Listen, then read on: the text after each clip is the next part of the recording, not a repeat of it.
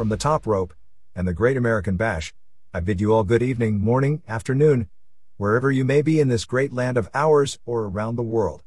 Welcome to the $55 million studio on the Pro Wrestle Machine. Let's get into this issue. Through the use of the Pro Wrestle Machine. November 30th, 1998 Wrestling Observer Newsletter. 3 top stars potentially done with wrestling. WCW World War III recap, tons of news. By Observer staff. The in-ring future of 3 of the top wrestling stars of this era looks to be in major question, with existing injuries seriously threatening the careers of Shawn Michaels and Masahiro Chono, and the business split, whether part of an angle or otherwise, between Hulk Hogan, WCW and Eric Bischoff. As the inside story goes, which may or may not have a degree of validity, Hogan and Bischoff had a business falling out when Bischoff decided to go with Hogan's enemy, Kevin Nash, as new booker, thus greatly diluting Hogan's political power. It was also made clear to Hogan that due to WWF's huge ratings victories over the past few weeks, with the margin growing to record proportions on November 16th, that they were no longer going to build the entire company and nearly every major angle around him, and that, as many have clamored for more than 1 year, Bischoff realizes the company needs to build new and younger stars for the future. The straw that may have broken the camel's back is the current plan for Nash to beat Bill Goldberg for the WCW title at Starrcade, since Hogan agreed to put Goldberg over cleanly the right way for the title on July 6th at the Georgia Dome as part of a deal where Goldberg's first loss would be to him, most likely at Starrcade. While there were tentative plans on the table for Nash to win the Battle Royal and then the title at Starrcade before any of this happened, there was also serious talk that the end result of this would be for Nash to rejoin the Black and White at that point and possibly even hand the belt to Hogan. And this was the first time it was made clear that wasn't happening. Rather than stay with his power diluted, Hogan chose to leave the company and is expected to announce his retirement from pro wrestling on Thanksgiving night on The Jay Leno Show. The fact that his name was mentioned so prominently on both the pay-per-view show and on both the November 23rd and November 24th editions Nitro, which all heavily plugged the Leno appearance, makes clear this is largely an angle. Hogan wasn't in either Auburn Hills or Grand Rapids, Michigan for the 2 shows. Generally, but not universally speaking, the morale of the wrestlers was much better without him, as he was largely seen by most of the younger wrestlers as the political enemy holding them back. There has been a lot of speculation about what game is actually being played, and I've yet to speak to one person in the organization who believes this is anything but an angle, even though the office is trying to convince talent it's a shoot.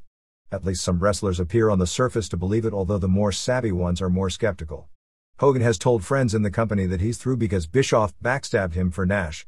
One would think, if the belief is the hiatus will be anything but short-term, that Hogan would at least have a retirement show and turn himself babyface in the process, but if this were to happen, it would still wind up with him dominating storylines. With the company in a state of horrible morale, nearly total disorganization and communication, and with the recent expanding gap in the all-important Monday night ratings, which for whatever reason this business revolves almost totally around, Bischoff recognized changes needed to be made. That isn't even to mention the more important financially decline in buy rates and the Hogan-Warrior match, which cost an incredible amount of money to put together, flopping both as a TV angle and as a pay-per-view attraction. The feeling was to reach out to Nash, who seemingly has spearheaded the anti-Hogan and anti-Bischoff forces in the past, but may be the most influential of the wrestlers in the locker room, and has a reputation for coming up with good ideas, as some say many of the booking ideas that propelled WCW's rise came from Nash and Scott Hall.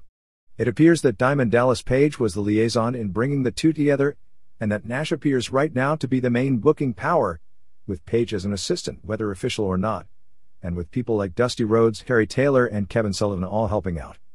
The changes are hardly a panacea, because all the potential morale problems when wrestlers who are working on top are given booking power are already evident.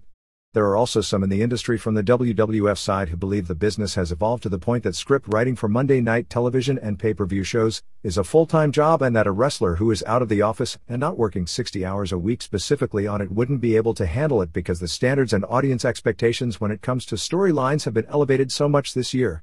Because of the almost total lack of trust in the WCW locker room, and WCW's locker room is hardly alone, due to Bischoff in the past trying to unnecessarily work angles to fool the boys. There are people who believe this is an angle by Bischoff and Hogan working together because changes were needed badly from a morale standpoint, and Hogan had openly talked about taking time off before any of this happened. From a personality standpoint, Bischoff has also done an about-face, being a lot nicer to the wrestlers and clearly not wanting to lose any top talent, or at least any more top talent. Nearly everyone internally considers it close to a given that Giant is leaving for WWF, and that whether officially or unofficially, the deal is already done, and that he's already given notice even with a huge offer, $2.9 million over 3 years, offered by WCW to stay. WCW having Giant job for Goldberg on television for the jackhammer, after Goldberg kicked out of the chokeslam, in a scant 134 in the November 23 Nitro main event, seems to indicate the company is re-signed to that happening. Both Chris Benoit and Chris Jericho have been vocal about not signing new deals with huge raises that have been put in front of them, Benoit to the point of making it clear on a WCW internet broadcast that he wanted out, and WWF would no doubt be strongly interested in both.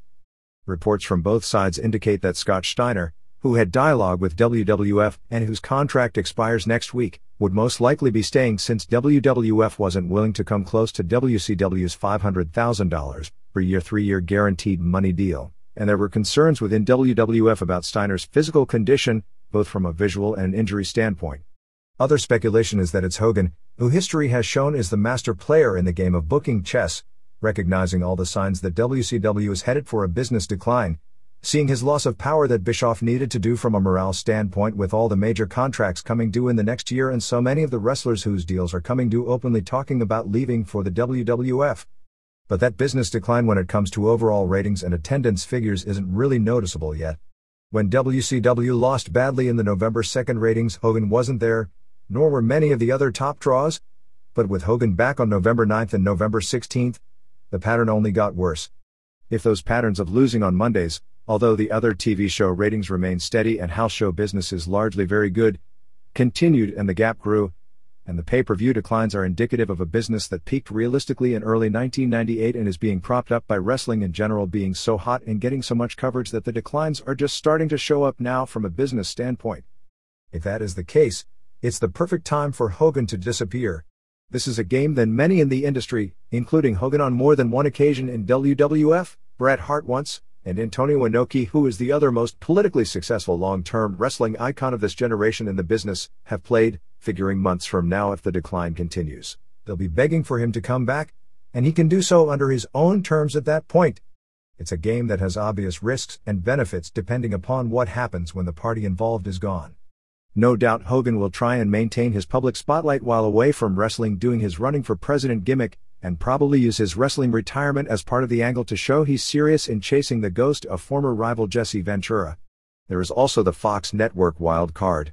Bischoff has told people that Hogan's contract, which has more than 1 year to go, wouldn't allow him to wrestle for a rival group, but others in WCW have talked openly about the possibility of Hogan leaving for Fox, who he's known to have negotiated with earlier this year, and taking his crew with them, and ride that pony for all the exposure it can get him.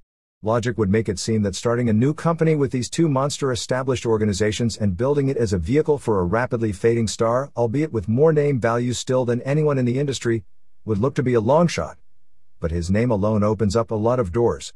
The irony of this maneuver is that it comes at a time when Hogan is coming off a year with perhaps the most mainstream exposure of his career, both capitalizing as the most recognizable name in the latest wrestling boom, is doing angles with Karl Malone, Dennis Rodman and Jay Leno and getting a stretch from Ventura winning Governor. For most of 1998, Hogan was still the biggest television ratings draw in the industry and is still the main draw in most of the 10 highest rated segments of the year. As WCW has fallen to WWF in the ratings war, so has Hogan's ratings drawing power taken a tumble over the past 2 months. This is all taking place 2 weeks before Hogan was going to be put on the covered December 5th issue, with 4 different covers with Hogan and Undertaker, Steve Austin and Goldberg, of a major wrestling feature and TV guide, the best-selling magazine in the country, and he'd already had the Tonight Show appearance booked in his running for president gimmick that has gotten a surprising amount of attention. As far as Nash goes, he immediately started the tease, which likely will take a long time to come to fruition, of a reuniting with Hall. While it seemed nobody liked the World War III pay-per-view show, it was certainly no worse than it appeared to be going in on paper. Nitro the next night was flat as far as crowd reactions, and without Hogan, somehow did seem to be missing fire and star power, which had been WCW's strengths. Nash did a good job of building his program with Goldberg, which whether he's booker or not, needs a lot of emphasis being it's the Starrcade main event. Page's program was pushed, but no more than it had been before. The only noticeable changes from the show is that the really lame repetitive segments for the most part were gone, the in-ring wrestling was slightly improved, The overall heat and crowd enthusiasm for the product seemed down, with Hogan writing himself out without passing the torch, and for the first time the company is starting to do angles with the cruiserweights. But it hardly went without notice that on the pay-per-view, his match, advertised as one of the headline matches, didn't take place, and that he destroyed everyone in his ring in the Battle Royal, and there are plans for him to follow by ending Goldberg's streak, although logic would indicate Bam Bam Bigelow should be involved in costing Goldberg the match rather than him losing cleanly based on where the booking appears to be going. Michaels' return to WWF television as the new heel commissioner on November 17 coincided with the diagnosis of his back specialist, who gave him the word about 10 days ago that his career is over. Michaels, 33, who wants to return, but probably in a limited in-ring role as far as scheduling goes, is looking for a second or a third opinion. WWF had largely kept him off television for a variety of reasons, some having to do with morale, some having to do with the fact he's not particularly good at announcing when exposed for any length of time. The feeling was he could be reintroduced with an angle, which more likely than not would have been to turn on DX and feud with Triple H when he was physically ready. With the word that may not be possible, WWF is attempting to get some return on its $750,000 per year contract with Michaels by making him at least a television heel commissioner character whose role would be, at least for the short term, to screw with the wrestlers in the WWF except Steve Austin, who Vince and Shane McMahon will concentrate on, which also may guard against the long-term overexposure of Vince. And there's always time for the inevitable McMahon-Michaels split as well. Chono, 35, who was New Japan's biggest drawing card this year, returned from attempted rehabilitation in Germany on November 21 with the word being it was unsuccessful.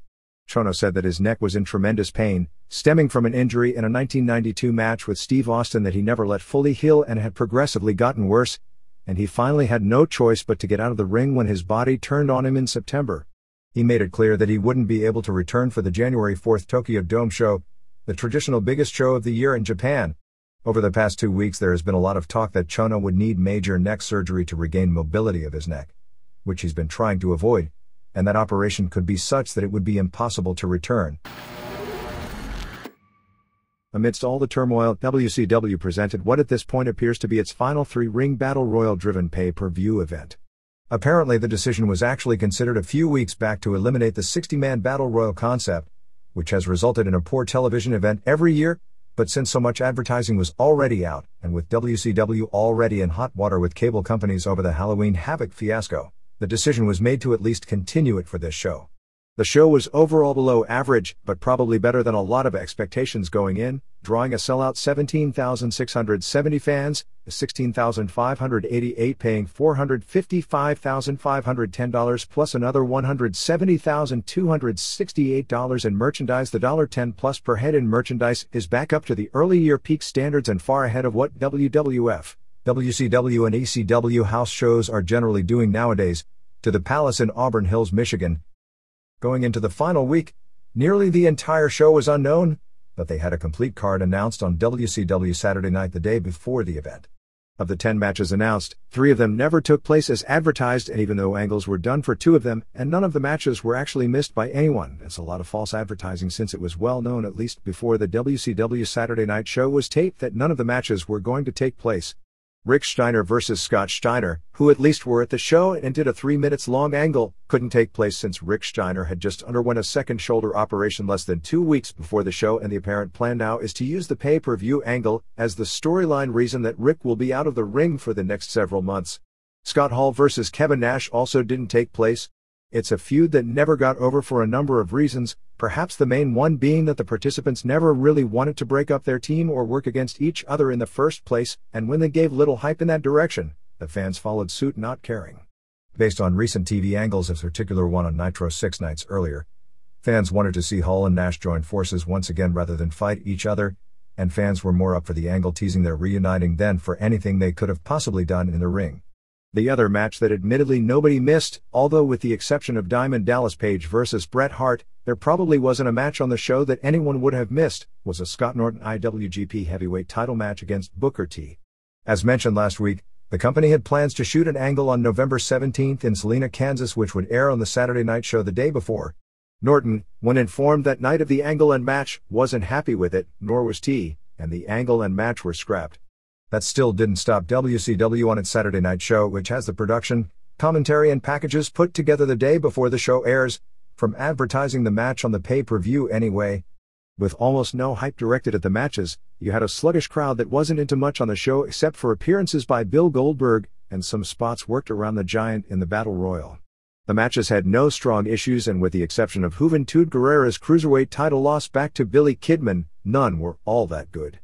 Rather than end with the Battle Royal, they put Page vs. Hart as the final match, and the two worked very hard and it was a good match. But for whatever reason, didn't get much heat for their efforts and their finish was beyond lame.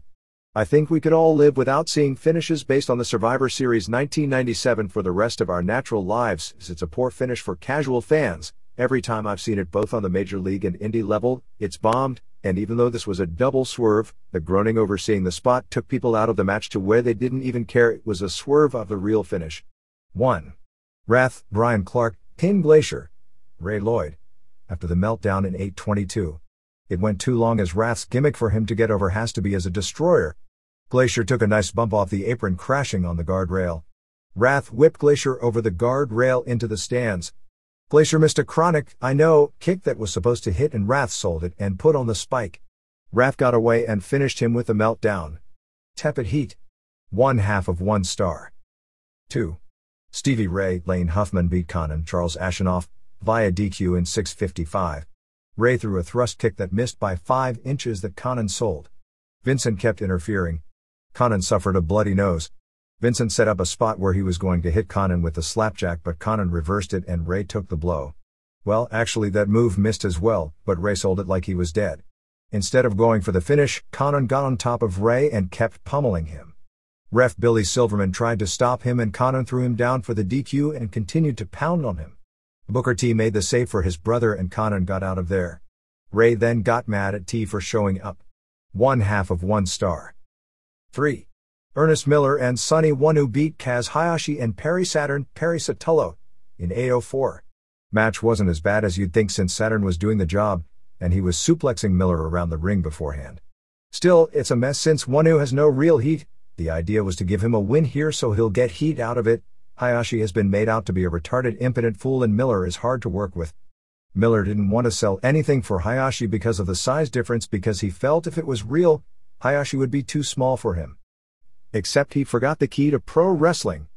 It isn't real. And the way the storyline had been played, it was time for Hayashi to at least give the fans hope, or there's no way they'd care about any of them. Wanu mainly ran away.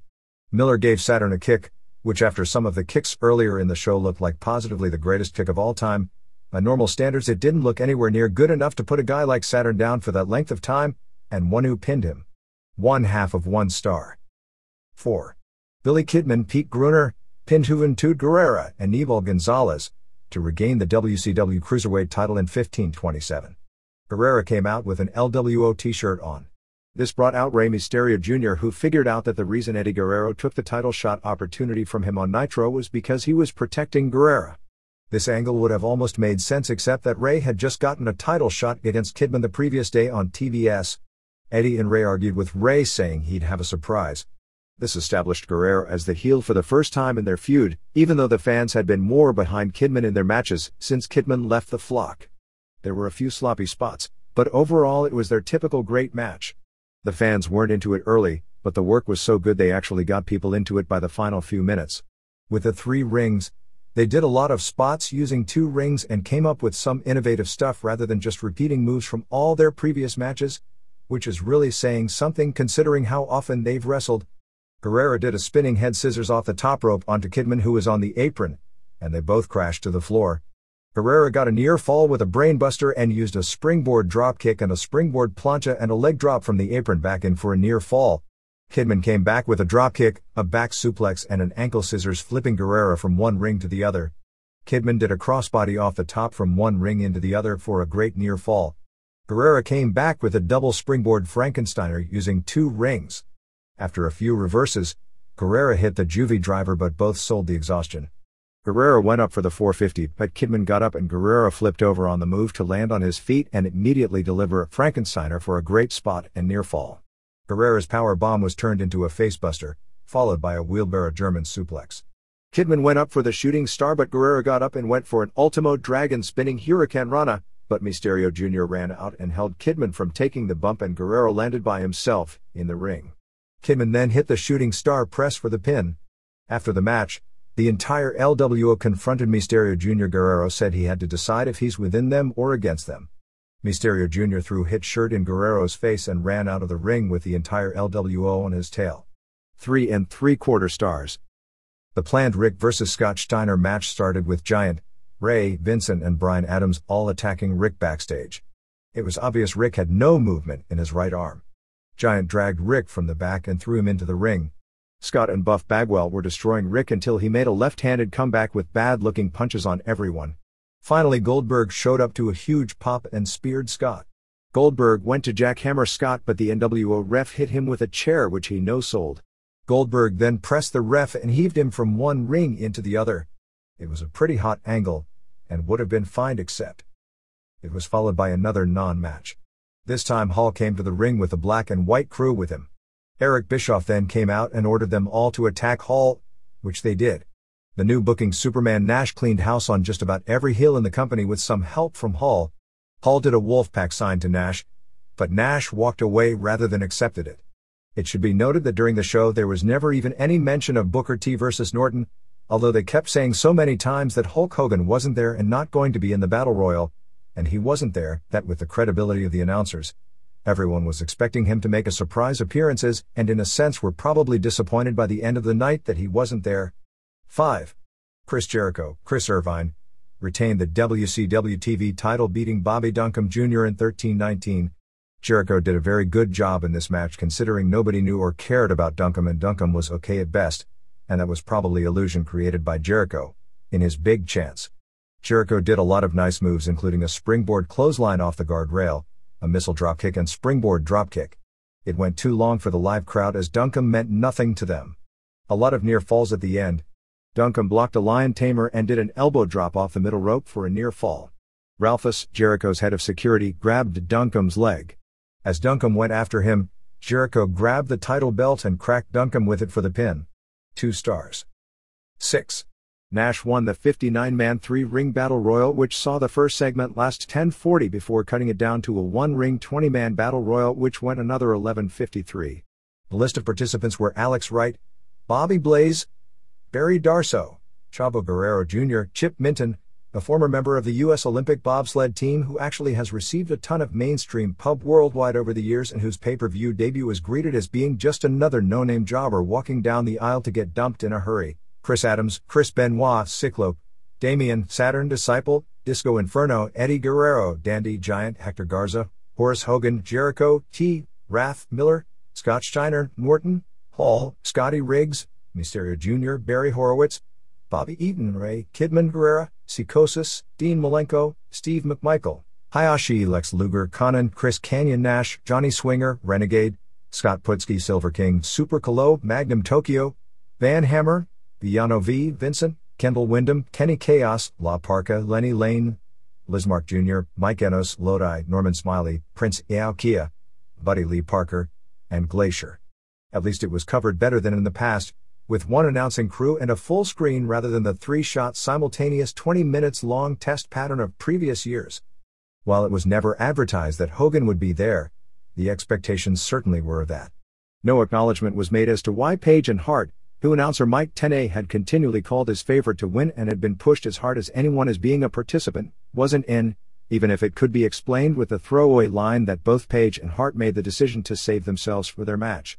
The only main story of the first segment was that Nash was in Ring 3 with 29 guys, Ring 1 had 17 guys, Ring 2 had 13, mostly jobbers and almost single-handedly threw all of them out by 2:42, which gave him almost 9 minutes to rest in the ring by himself. Lots of the eliminations weren't on camera, some weren't even acknowledged, but it was a cool idea to have a countdown of the number constantly on the screen. They used the same rules as last year where a guy simply had to be thrown out of the ring, not necessarily over the top rope, to be eliminated. The only memorable elimination was Hall giving Psychosis a fallaway slam over the top to the floor. It came down to the final 20. Miller and Saturn were out immediately, followed by Chavo, Wright, Eddie Guerrero and Disco who were all on the floor waiting for Giant to press Kidman and throw him out. Most of the crowd reaction to the match was based around Giant, which is great since he's already given notice. Anyway, this was all in the first 35 seconds. Nash and Hall attacked Giant which got a big pop. Luger threw out Ray. McMichael dumped Norton. Nash dumped McMichael. At this point Bam Bam Bigelow ran in, but Hall and Nash kept him from entering the ring, and a zillion security guards came out. This brought Goldberg back out, and they did another hot pull-apart. Shiner and Wrath wound up being thrown out while this was breaking up, followed by T. This left Hall and Giant from Black and White. Although Hall had been beaten up by Giant earlier in the show, Luger, Konnan and Nash from Wolfpack, and Malenko and Benoit from the Horsemen. Konnan flew out attacking Hall. Everyone then attacked Giant at the same time, and he fought them off before finally going over the top. Nash and Hall dumped Benoit and Malenko. This left Nash, Hall, and Luger. They were all brawling with each other, showing that everyone wanted to win. Luger went to rack Hall near the ropes, but before he got him up, Nash kicked both of them over the top for the win. 1.5 stars. 7.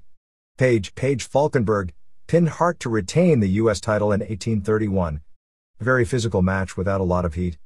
Page hit a pescado at the bell and whipped Hart into the steps.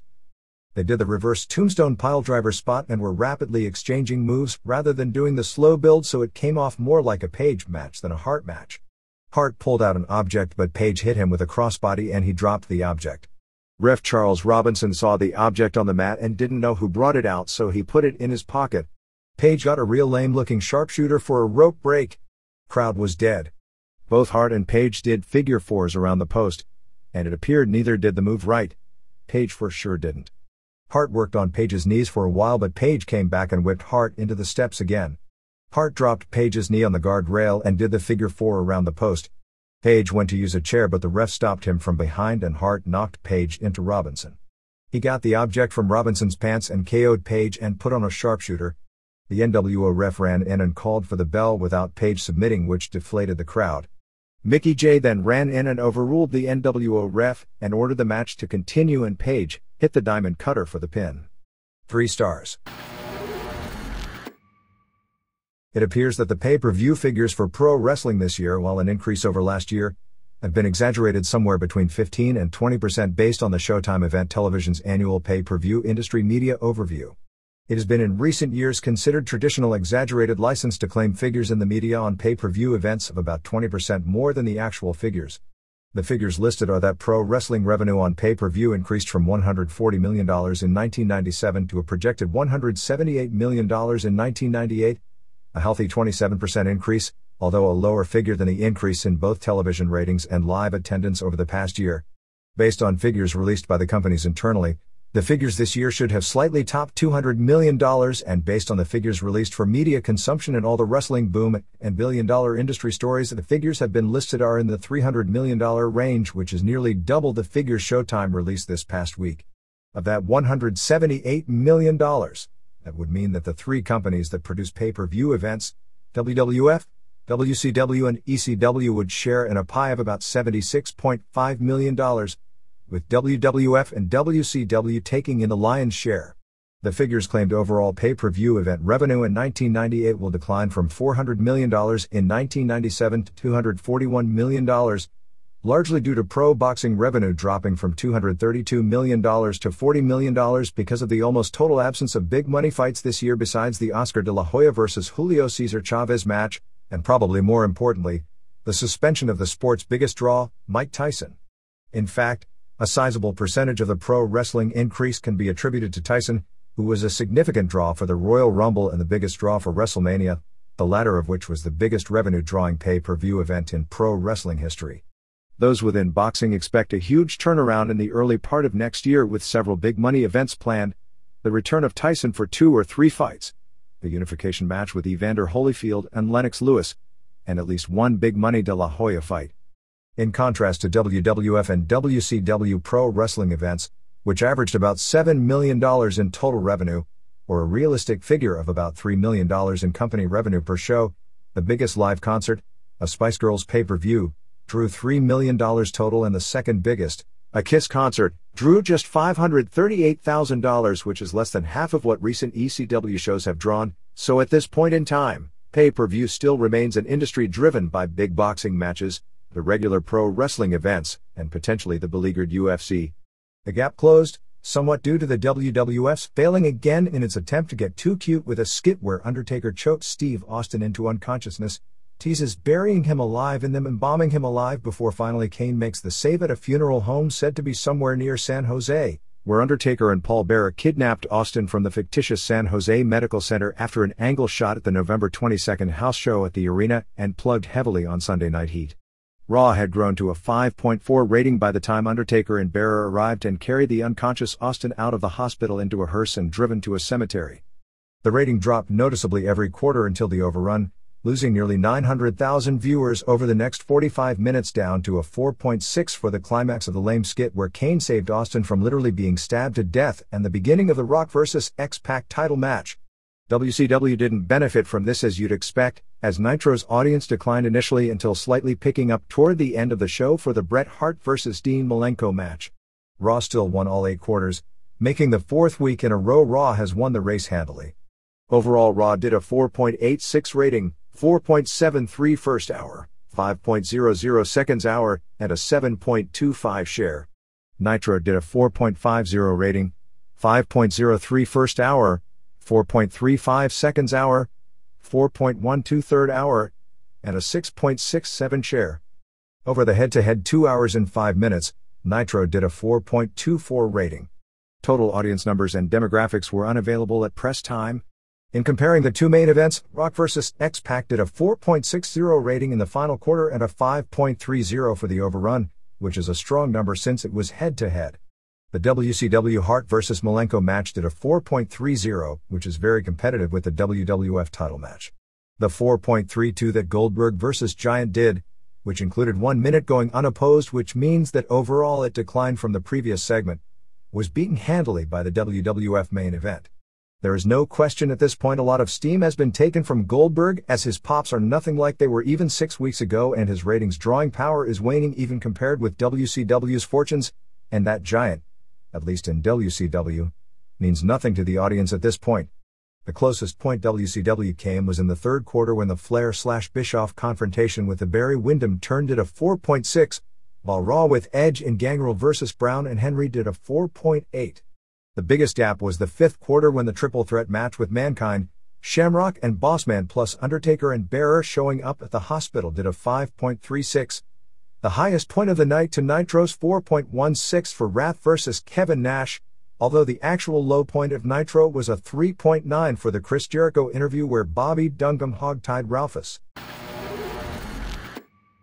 Christine Jarrett, the mother of Jerry Jarrett and grandmother of Jeff Jarrett and one of the few successful woman wrestling promoters in the history of the game, passed away on November 19 at the age of 75 from complications from a major heart attack suffered about 5 weeks earlier. Jarrett, who started out working in wrestling in the 1940s selling tickets for Nick Gula's pro wrestling shows in Nashville, was one of only a handful of women in the modern era to promote pro wrestling at a major level. Probably the other most well-known women wrestling promoters were Aileen Eaton in Los Angeles, the widow of promoter Cal Eaton and mother of wrestler/martial artist Judo Jean LaBelle, who ran both pro boxing and pro wrestling at the Olympic Auditorium during the glory days of that building before passing the wrestling promotion to her son Mike LaBelle, and Ann Gunkel in Georgia, who was co-owner of the NWA Georgia Group when husband Ray Gunkel, a part owner, died after a match and after a falling out with the NWA, ran opposition All South Wrestling and was actually the person responsible for getting Ted Turner originally hooked up with pro wrestling as she made the deal to get a pro wrestling show on WTCG in Atlanta, which grew to become TBS. Perhaps the most successful of all was Motoka Baba, the wife of Giant Baba, who has always had a major hand in the All Japan promotions, running the box office and the souvenir stands at All Japan events, and until recently had a major say in the booking. Christine Jarrett was best known for running the local shows in Louisville, Lexington and Evansville from 1970 and continuing on for more than 20 years, along with being a fixture at the box office at the Nashville Fairgrounds every Saturday night for as far back as anyone can remember through numerous incarnations of wrestling promoters. In 1970, when Nick Gulas and Roy Welch expanded their wrestling territory, which at its peak spread geographically throughout Tennessee, Kentucky, hit parts of Arkansas and throughout Alabama and Mississippi to northern Kentucky and southern Indiana, Jarrett began as the local promoter. By this point in time, Jerry Jarrett was already booking the territory and was one of the top babyfaces along with Jackie Fargo and Tojo Yamamoto. By the late 70s, Gulas and Welch had their falling out, which wound up with Jarrett and Welch going into partnership, which eventually wound up with a lengthy Jarrett/Jerry Lawler partnership over what became known as the USWA territory years later. Christine Jarrett ran every aspect of the show with the exception of the actual booking for her weekly towns, including driving the tape of the television show that was taped every Saturday morning in Memphis up to Louisville and Evansville, and giving it to the television stations personally for airing the next week. She was also largely responsible for breaking Jim Cornette, who grew up in Louisville, into pro wrestling as he worked with Louisville shows as a photographer starting at the age of 13 and eventually doing the programs years before breaking in as a manager. "If it wasn't for her, I'd have never been able to get into the business," Cornette said. "I just loved her to death." Christine Jarrett stopped promoting in the early 90s when traveling to those cities from Nashville became too much of a hardship, and made her final appearance at the Louisville Gardens in 1995 for the 25th anniversary show. She remained a fixture handling the tickets and the box office in Nashville, most recently for Music City Wrestling, until a little over a month ago. Her death was acknowledged on the Memphis Power Pro show, and I'd presume, although don't know it as a fact, that it would have also been mentioned on the Music City TV show either over the weekend or this coming weekend, depending upon the taping schedule. The debut of the World Wrestling Federation's Superastros show on November 22nd, a Spanish program aimed at that market built around Mexican and Puerto Rican wrestlers, drew what on the surface appeared to be strong ratings, but were numbers well down from what Univision had been doing previously in the time slot. The initial show, which airs weekly at noon on Sundays on Univision for 30 minutes, featured 3 singles matches taped on November 1st in Austin, Texas, a few interviews taped in the building, and some studio wraparounds largely introducing fans to the show and to WWF characters like The Rock and Steve Austin. Because it was done as part of a live taping, the production was equivalent to all the rest of the WWF programming and worlds better than the AAA and EMLL shows that air on rival Galavision. The show opened drawing a 7.1 Hispanic rating on the Univision affiliate in Los Angeles, a 5.8 in New York, a 12.0 in Chicago, a 5.5 in Miami, and a 3.4 in San Antonio. The rating is derived by the percentage of homes that are listed as being Spanish-speaking homes that are tuned into the show. While the numbers sound impressive, they are down between 15 and 20% in every market except for Los Angeles, where they were even from the previous show in the time slot, a funniest home video show, so from a network standpoint the first week of the show wasn't considered a success. In comparison, Lucha Lunes, the AAA show on Galavision, which is a much weaker network than Univision, that airs on Monday night in prime time, head-to-head in most of the country with the first hour of Nitro, generally does around 2.0 rating in Los Angeles and Chicago and 0.5 or less in New York, Miami, and San Antonio. When AAA was at its peak in 1993, it generally received roughly a 6.5 Hispanic ratings on regular broadcast television in the Los Angeles market.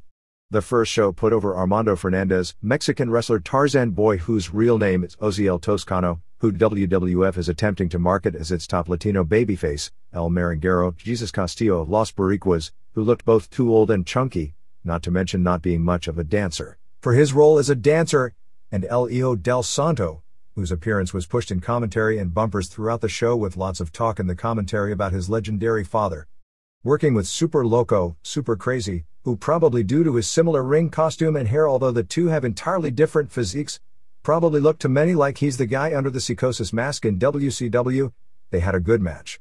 The show also featured Maria Felipe as the Latino babe dancing after the matches with the faces and doing post-match interviews, and an unmasked Max Mini, using that name, also doing interviews, including a comedy spot where he stood on a desk to interview Giant Silva. Japanese television rundown. October 26, Pancrase 1. Ihuizumi Noa beat Daisuke Ishii via unanimous decision after an uneventful 10 minutes. 2. Asami Shibuya won a unanimous decision over Kusei Kubota in 10 minutes of a one-sided match as Shibuya pretty much controlled the entire bout. 3. Manabu Yamada beat Daisuke Watanabe in 7:33 with a choke. They've got a rookie named Daisuke Ishii, one named Kengo Watanabe, and now Daisuke Watanabe. Imagine the confusion that must cause. I think they need to change this Watanabe's stage name. It was his first pro match and people got into him. He had some charisma. 4. Omar Buish beat Minoru Suzuki with a choke in 45 seconds. Just sad. 5. Keiichiro Yamamiya beat Jason DeLucia via 1-0 score after the 15 minutes time limit expired. Yamamiya in a slugfest, almost a fluke left palm that put DeLucia down, which was the only point of the match. DeLucia mounted him and was pounding on him at the end but couldn't get the point back. 6. Kyuma Kunyoku beat Masakatsu Funaki via 1-0 score after 15 minutes. This was one of those weird Funaki matches where it almost seemed like he was doing his best not to win. He basically did nothing but defend, and actually looked like a washed-up shot fighter just hanging on. Kunyoku kept getting his ankle and finally got a rope break from an ankle lock. Toward the finish, Funaki started fighting rather than defending, and he was tagging Kunyoku at will, puffing up both his eyes and bloodying up his nose, but never knocked him down, so he lost by the point. November 6th UFO. This was the TV version of the October 24th Sumo Hall debut card. Overall, it came off like a major league production with some really bad angles and matches, since the matches looked like badly worked UFC matches rather than a rings or New Japan style. The show opened with Antonio Inoki at Rikidozan's gravesite in Tokyo and getting his head shaved at the grave, I guess, in front of Rikidozan's eyes, just as Rikidozan had shaved Inoki's head nearly 40 years ago. 1. The fourth Tiger Mask from Michinoku Pro Best Ikuto Hidaka of Battlerts in 625. This was the only good match on the show. Alexander Otska was in Hidaka's corner. This was old UWF style with a lot of cool suplexes and very good crowd pops. The punches looked weak, but some of the kicks and knees looked great, including crisp spinning kicks the crowd really liked. Mask won with an armbar off a triangle. 3¼ star. 2. Murakami Kazunari beat Lee Young-gun in 122. This started out with this really cheesy angle where Kazunari came to Young-gun's school and Young-gun basically destroyed him using martial arts movie moves. It was one of the worst looking angles ever. They billed Young-gun from Korea, but the school had everything written in English, and he talked perfect English in his interview. Young-gun dominated early, doing more movie moves that don't work in real fights, until Kazunari gave him a suplex, hip toss and an armbar for the submission. For what it was good but way too short. 1 star. 3. Orlando Vite beat Jason Press in 522. They were doing UFC groundwork but taking a lot off the punches. It was pretty bad until the finish where Vite nailed Press with a knee and delivered this excellent looking kick to the side of the head for the KO. Press sold it as the KO, but when he went down, Vite was pummeling him in the back of the head with weak punch after weak punch until it was stopped. The kick was really sick. 1/2 star. 4. The original Tiger Mask beat Kevin Rosier in 407. Sayama was billed as the father of Vale Tudo. Sayama is the father of a lot of things in this industry, including modern junior heavyweight wrestling and of the Shudo promotion, which predated UFC as the first regular non-worked shooting type of company, so he is the original link between the two worlds, but Vale Tudo isn't one of those things. Sayama got a big pop. Rosier may be the worst pro wrestler I've ever seen. This was one of those matches that was so ungodly awful that it's entertaining. Rosier threw these terrible looking punches, one of which connected for something of a believable knockdown. He's like 6'4", 320 to Sayama's 5'6", 205. Rosier played Superman early, and was he horrible at it or what? He makes you get nostalgic for a Jim Duggan vs. Kurgan feud. Finish was something of a Hogan/Lawler spoof. Sayama did all these cool kicks to set up an ankle lock. Rosier was selling, then made the Superman comeback and broke the hold, and stood there like Hogan or Luger doing a most muscular in Sayama's face, only Rosier's body doesn't look anything like Hogan or Luger. Sayama then put the ankle lock back on and Rosier submitted. This actually got a lot of heat, as bad as it was. -1/2 star. 5. Brian Johnston went to a no contest with Gerard Gordeau in 526. Johnston basically claimed Gordeau was great in his day but was washed up. Scott Ledoux refereed the match. It was a nothing match with a terrible finish. Gordeau did a pro wrestling eye rake to Johnston once and was warned. Johnston came back and got an armbar and Gordeau eye raked him again. Johnston sold it like he was blinded and Gordeau started kicking him at will, knocking him out of the ring. At this point, Dave Beneteau, in Johnston's corner, jumped in the ring after Gordeau, and Igor Mindert went after Beneteau, and it was ruled no contest. Fans hated this match. Gordeau got on the mic after the match and said that where he comes from, there are no rules in fighting. Johnston and Mindert brawled in the aisle after the match. 2 stars. 6. Naoya Ogawa beat Don Fry in 742. Fry is almost as good as Steve Austin for Persona, although obviously nowhere close for working. They showed an angle they did where Ogawa was mad at Fry for doing tag matches for New Japan, and Fry said he works for New Japan because they pay him. They ended up having words and doing a pull-apart brawl on the street to set up this match. Ogawa trimmed down from 285 to 253 and actually had a presentable looking body, but not much charisma. Fortunately, Fry has enough charisma for 2 wrestlers, but neither had the ability to carry it.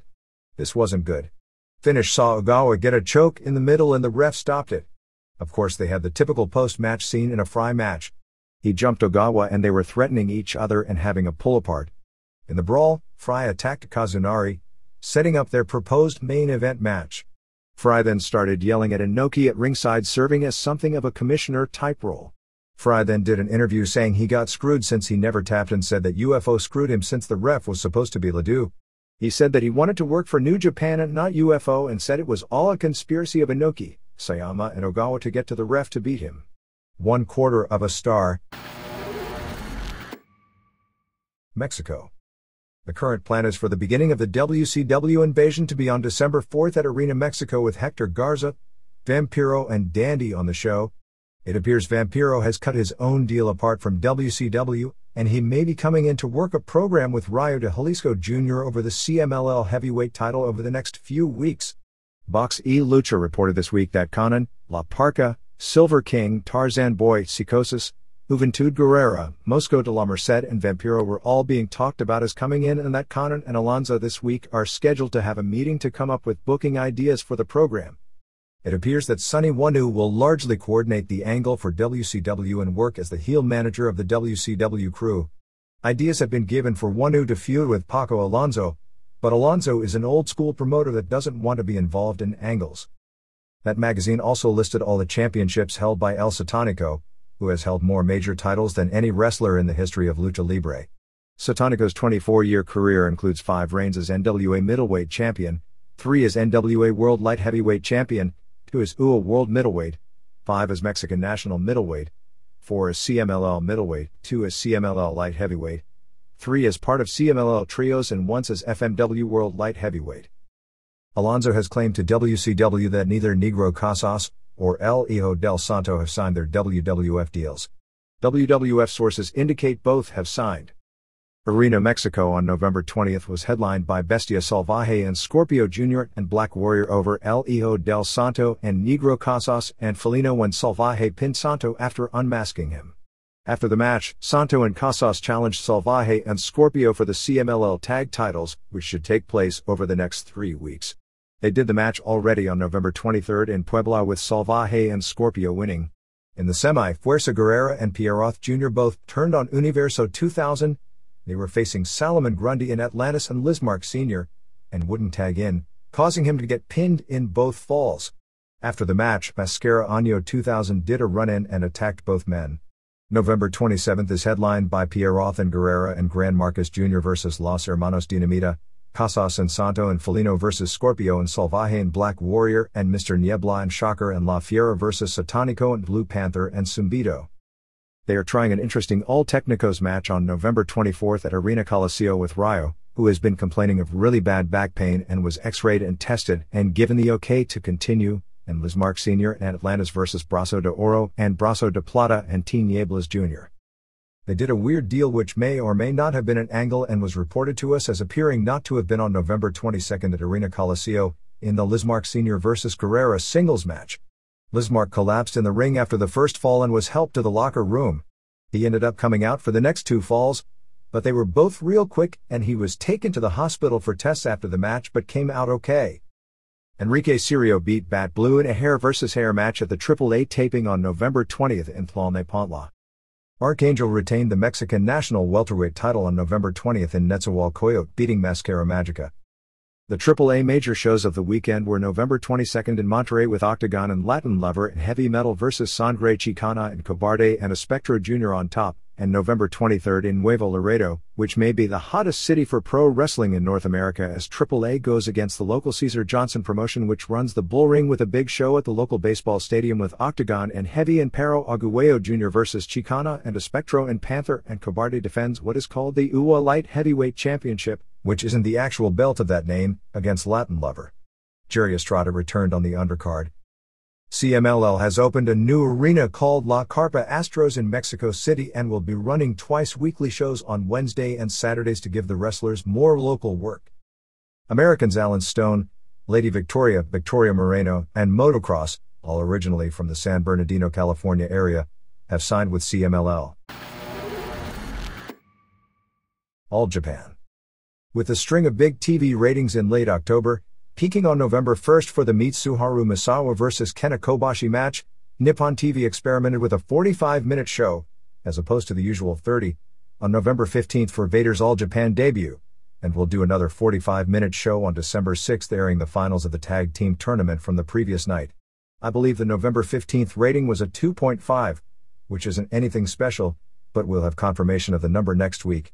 There is talk of expanding the show to 45 minutes regularly in February. The tag tourney continues to be largely successful, built around Vader and Stan Hansen, although 2 of the 4 shows this week didn't sell out. In tournament matches, November 18th in Okayama saw Hansen and Vader beat Kawada and Tao when Hansen lariated Kawada in 11:42 before a sellout 2,900. November 20th in Kumamoto before 2,250 saw Johnny Ace and Bart Gunn, who were calling their team the Movement, beat Giant Kimala 2 and Gary Albright when Gunn pinned 2 in 9:57, and Kawada and Tao beat Misawa and Ogawa when Tao pinned Ogawa after a Nadawa.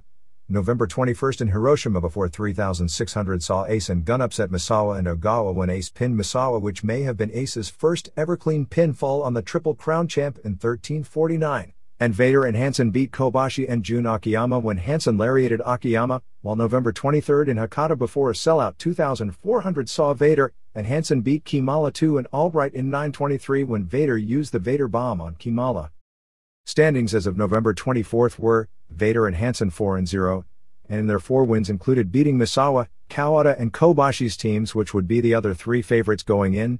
Ace and Gunn 3-0, Kawada and Tao 3-1, Kobashi and Akiyama 1-1, who at least as of original plans were scheduled to win. Misawa and Ogawa 1-3, Albright and 2-1-3, Headhunters 1-3, and Yoshihiro Takayama and Takao Omori 0-3.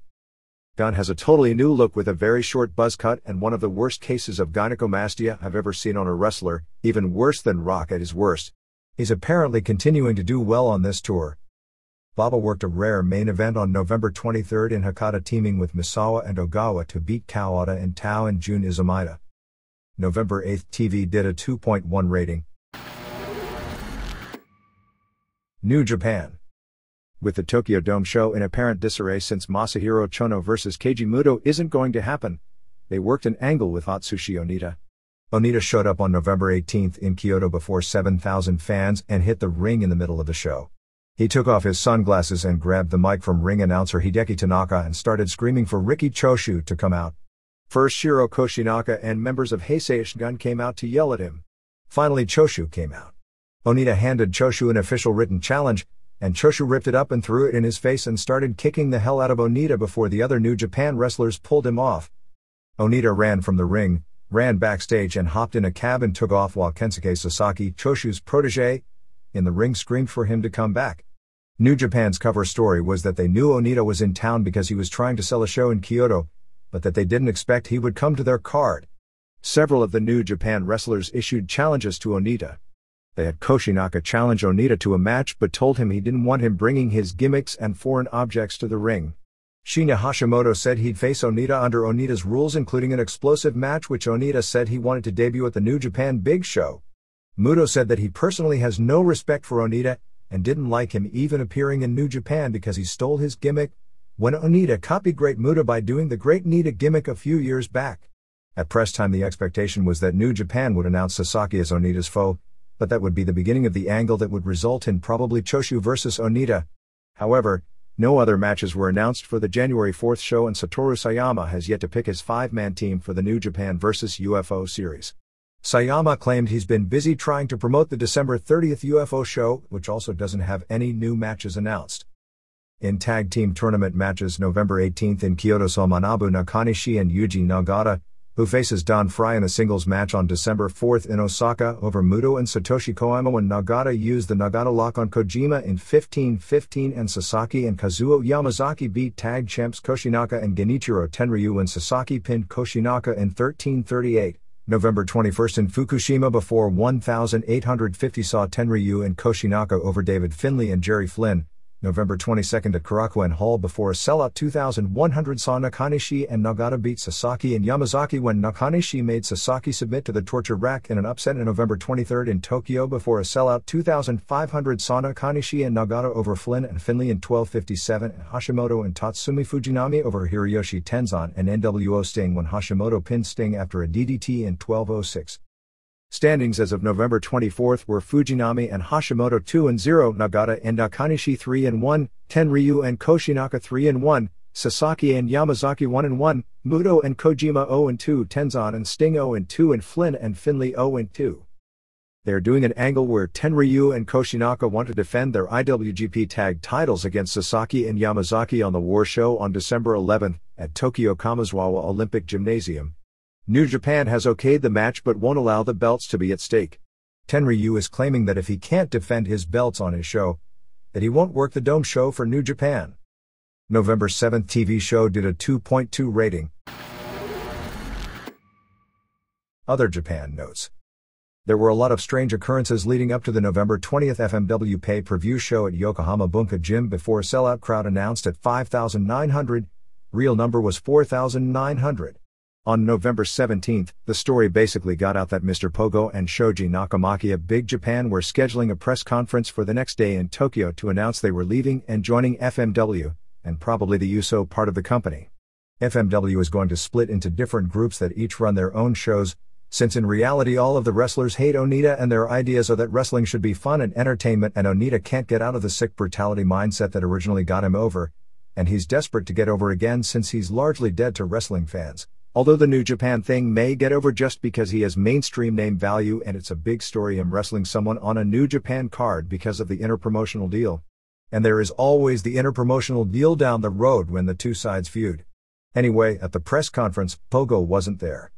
Shinya Kojika, who is 55 and whose background was decades as a pro wrestler, the owner of Big Japan, canceled his November 18th and November 19th house shows for the Morioka area, hours away, and showed up in Tokyo and with reporters watching, got into a confrontation with Nakamaki literally in the street and proceeded to beat him up, with Nakamaki basically getting pounded and not being able to offer the slightest bit of resistance. Nakamaki, who is 41, has no athletic background as he was famous as a writer for a controversial inside baseball book, who then got into pro wrestling and literally just takes punishment and slices his head open. The reporters for the most part said that it looked real and not like an angle, although most people around wrestling figured something like that had to be an angle. As it turned out, both Pogo and Nakamaki showed up at the FMW pay-per-view show in an unannounced Onita vs. Pogo match with Nakamaki in Pogo's corner. Despite renewing something of a legendary feud which drew great in its day, and with the big jumps amidst all the media, pub got no heat and was said to have bad. It wasn't the only change, as not only did Bam Bam Bigelow not show up, but neither did Chris Candido and Tammy Sytch. Shuichi Arai, the FMW president, announced Candido and Sytch weren't going to be there on November 19th and said FMW was mad at ECW over what happened and hinted they would cut off all relations with ECW. Things appear to have been smoothed out as ECW sent Sabu and One Man Gang as replacements, and Sabu is a much bigger star in Japan than Candido, although FMW had Sytch booked for public appearances in Japan as she's very marketable in that culture, as they have a thing in Japan for blonde-haired models. Sabu ended up winning a three-way dance over Gang and Yukihiro Kanemura. Gedo and Jado vs. Candido and Bigelow wound up being changed to an 8-man, with Gedo and Jado teaming with Taka Michinoku and Shoichi Funaki to beat Naohiko Yamazaki and Riki Fuji and Muhammad Yone and Daisuke Ikeda. Rei Bucanero of EMLL was the only other foreigner to work the show, beating Flying Kid Ichihara in the opener. In the main event, Hiromichi Fuyuki captured the FMW version of the World Heavyweight title from Hayabusa in 25-11. After the match, Fuyuki, who began his career in All Japan and years back formed a tag team with Toshiaki Kawada, said since he won the title he wanted to wrestle the top stars of All Japan. Misawa responded there is no way, and Baba basically called him foolish for bringing it up. There was tremendous heat in All Japan when Fuyuki originally left with Genichiro Tenryu to form the old SWS promotion. FMW is now doing a single elimination tournament starting December 9th in Osaka and ending January 5th at Korakuen Hall, with Masao Orihara vs. Fuji, Haido vs. X, Hideki Hasaka vs. Kanemura, Mr. Ganasuke vs. Koji Nakagawa, Gasaku vs. X, Superleather vs. Tetsuhiro Kuroda, Fuyuki vs. Hiskatsu Oya, and Gedo vs. Hayabusa as first-round matches. If you're looking for evidence that the Kojika/Nakamaki deal wasn't an angle, it may be there, as word is out that Kojika is going to file a breach of contract lawsuit against both men. Kojika, in a bind, was able to lure Takashi Ishikawa, 45, who he worked with seemingly forever in All Japan, out of retirement, and he starts up with Big Japan in a few days. Battlerts ran the biggest show in its history on November 23rd at Tokyo Sumo Hall before about 6,000 fans. President Yuki Ishikawa designed the show as something nostalgic based on his childhood as a pro wrestling fan and his heroes Antonio Inoki, Bob Backlund, Vader, and the Road Warriors when pro wrestling aired at 8 p.m. on network television. 8 was the theme of the show all the way to announcing 8,888 as the attendance, which was a worked figure decided by Ishikawa ahead of time to pay tribute to his childhood. The closing scene of the show was Ishikawa, playing the role of Inoki, using the octopus submission to beat Backlund in a late 70s style match in 22:08. From what we understand, the finish didn't work because Ishikawa couldn't do the move right. Earlier in the semifinals of the B Cup, Ishikawa beat Oya for FMW and Backlund used the chicken wing crossface, another 70s move, to beat Great Sasuke in 16:20. Fans were said to be a lot more into Backlund vs Sasuke than Backlund vs Ishikawa.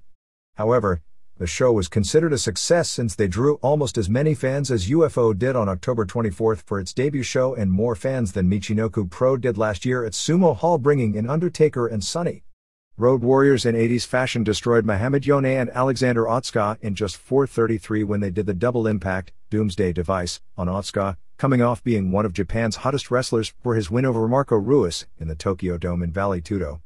Otska was over huge in this match and apparently was glad to put over two of his heroes, growing up to the point that after the match he got on the PA and said the Road Warriors were much tougher than Ruiz.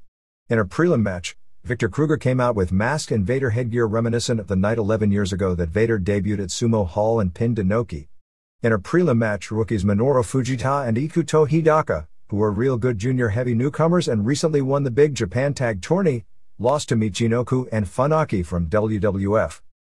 Momoe Nakanishi and Nani Takahashi, who are both 19 years old, captured All Japan Women's Annual Tag Team Tournament, which ended on November 22 at Korakuen Hall before about 1,300 fans. In the finals, they went to a 30-minute draw with Yumiko Hata and Manami Toyota, but since they had a better record in the round robin, they were the tourney winners. The November 29 Pancrase show in Osaka will be a series of 5 matches from 2 teams, with the matches being drawn in the ring when the show starts. The December 19th pay-per-view show will be headlined by Guy Mesger defending the King of Pancrase title against Yuki Kondo, plus Valley Tudo rules matches with Masakatsu Funaki vs. John Rankin of Peoria, Illinois, and Keiichiro Yamamiya vs. Jeremy Horn, who has fought and lost on the past 2 UFC shows but is most noted for lasting 16:30 before losing to Frank Shamrock. I'm not sure what the purpose is of Funaki doing his first ever Valley Tudo fight, but putting him against someone with no reputation, so he basically has nothing to gain by winning, and everything to lose by losing. Rings ran the second set of first-round matches in its annual Battle Dimension tournament before 4,380 fans on November 20th in Osaka. In a huge surprise, the favorite Japan B team, which has the 2 biggest stars in the company, Tsuyoshi Kosaka, Kiyoshi Tamura and Masayuki Naruse, lost to Russia B, Vladimir Klementiev, Andrei Kovalov and Nikolai Zuev, and was eliminated. After Zuev beat Tamura in 3:17 with an armbar, it left Zuev versus Kosaka, and they went to a 10-minute draw. The judges, ruling over the 5 matches, then awarded the overall decision to Russia. The other first round saw Gruzia, Rings heavyweight champ Bisade Teriel, Bisada Milan and Grom Zaza, beating Australia Daniel Higgins, Troy Inson and Christopher Haseman, by a 3-1 score, which saw the upset with prelim fighter Haseman beating world champ Teriel in 1:57 before losing to a Milan. This puts the Netherlands versus Japan A and Gruzia versus Russia B in the semifinals on December 23 in Fukuoka, with the finals on January 16 at Budokan Hall. The February 21 Akira Maeda versus Alexander Karelin match at Yokohama Arena is being scaled for a sellout to be the biggest indoor gate of the year, as a sellout would be about $1.75 million, which I believe is more than WrestleMania is scaled for in Philadelphia. Saw photos of the Kyoko Inoue match against the male Muay Thai fighter from November 14. Inoue's low drop kick wasn't to the knee at the bell but squarely aimed at the groin, but she connected literally inches too high to do damage. Parinya Giat Buzabar, her opponent, who not only has women's facial features but wore Muay Thai shorts and a women's sports bra top, did a hell of a number on her with kicks and knees to the face. She wound up with a nasty kick above her left eye, which was swollen shut with the blood running into it. The December 26th multi-promotional women's show at Tokyo Ariake Coliseum, which will be the Jaguar Yokota retirement show, will be headlined by Yokota vs. Devil Masami, who were big rivals and later tag team partners in the early 80s. The latest incarnation of the Kingdom promotion debuts on December 11 in Toyama with Yoji Anjo vs. Nick Starks, Yoshiaki Fujiwara vs. Billy Scott, and Tatsuo Nakano vs. James Stone. Little Guido and ECW as the top matches. Here and there. The International Wrestling Institute and Museum in Newton, Iowa has scheduled its first inductions in its George Tragos Luthez Pro Wrestling Hall of Fame as Frank Gotch, Strangler Lewis, Thez, and Vern Gagne at a big weekend gathering from April 23 to April 25 in conjunction with the 1999 Cauliflower Alley Banquet. There will be a Hall of Fame banquet on April 23. Induction ceremonies with live appearances by Thez and Gagne on April 24. The Cauliflower Alley Banquet, which will honor Tragos, Thez's original wrestling coach, with members of his family attending, later that evening, and a reception. They will also be having a tribute for the late boxer Rocky Marciano, who died in 1969 in a plane crash in Newton, Iowa. For more info, call 515-791-1517. The museum, dedicated to both amateur and pro wrestling, is located 30 miles east of Des Moines on Interstate 80, and several readers who were there for the grand opening in September were raving about the place. On the Memphis Power Pro Show, Aaron O'Grady kept the Young Guns title in a triple threat over Kid Wicket and Derek King. Brandon Baxter showed up in the parking lot calling Randy Hales out, but Hales didn't respond, saying he had a TV show to run. Veteran Don Bass returned. This was largely a backdrop for Hales bringing the Syndicate, Vic Grimes, Sean Stasiak, Baldo outside to take care of Baxter. But when they got out there, Baxter was on the roof of the TV studio and threw a bucket of water on Hales. The Irish assassin, Mick Tierney, another wrestler under a WWF developmental deal, debuted doing a shooter/submission expert gimmick. Tierney has done MMA fighting, including a match in Russia losing to Oleg Toktarov. TV main was Jerry Lawler and Stacy versus Bill Dundee and Samantha. During the show, Dundee said he was tired of always wrestling Lawler. Lawler during the show mentioned he had just returned from New York shooting the final scenes in Man on the Moon. He and Jim Carrey shot scenes reprising the famous Lawler/Andy Kaufman angle on the David Letterman show. Sean Stasiak came out and started hitting on Stacy and Samantha and had them rub his abs, and he puckered up, but they both slapped him in the face. Lawler and Dundee stopped fighting each other and both attacked Stasiak and ran him off. After Stasiak left, Lawler and Dundee were shoving each other around. Someone who was at the NWA Anniversary show on October 24 and timed the matches said that the Dan Severn vs. Steve Regal match actually went 26:10, and throughout the match they were regularly shaving time, which they did in some of the undercard matches as well, and announced it was 31:10. Some more notes as it relates to the USWF in Amarillo and the American Combat Pancration show on November 7 in Lubbock that was shut down. The district judge. While the November 7 show did have rules, it was also being advertised as no-holds-barred fighting and ultimate fighting in certain circles, terms that have a more negative connotation than shoot wrestling. Right now, USWF in Texas is considered like pro wrestling and not regulated by a state athletic commission, although there is movement to possibly put USWF under regulations similar by the commission that handles boxing and create rules to cater to shoot fighting. The New York Daily News will be doing a huge story this weekend on superstar Billy Graham as the guy whose gimmick spawned both Hulk Hogan and Jesse Ventura. Due to another family emergency, Graham has had to postpone his latest hip replacement surgery, which was scheduled for this week, for about another 2 or 3 months. The story idea came from a November 8 story in the same paper where Ventura talked about the first time he saw Graham wrestle in 1973. ESPN magazine is preparing a story on Ventura. Add a potential movie on the life of Gorgeous George to the list of projects that are being considered to ride the coattails of wrestling's current popularity. The San Antonio Express did a 2-page feature over the weekend, and local wrestling legend Jose Lothario, who is planning on opening a pro wrestling school next year with Shawn Michaels, and his shows which feature his son Pete. The EMLL television show, which has been bounced around with no set time slot on Galavision, is expected to get a regular 7 p.m. Saturday night time slot starting on December 11th. Some notes about former Alabama rep Tom Drake and his wrestling career. Drake definitely did wrestle professionally, as there are records of him as an opening match wrestler on some early 70s shows in Birmingham, although the exploits as a wrestler listed in the Atlanta Journal-Constitution article appear to have been exaggerated. He worked as a special referee in Chattanooga for some main events in 1954 based on his college football credentials, and wrestled in that area from time to time but not as a major star. Music City Wrestling will be one of the new companies running major Thanksgiving spectaculars this week, with a show headlined by Brickhouse Brown and Flash Flanagan vs. Stephen Dunn and Reno Riggins. Colorado Kid had split up his long association with Burt Prentice, the storyline one, and will face Prentice's mystery opponent. It wasn't all that many years ago that Thanksgiving was the biggest night of the year for the pro wrestling industry. It appears that former AWA and WWF TV announcer Ken Resnick is getting the lead announcing job for the new roller derby show, and that Missy Hyatt is trying out for an interviewer role.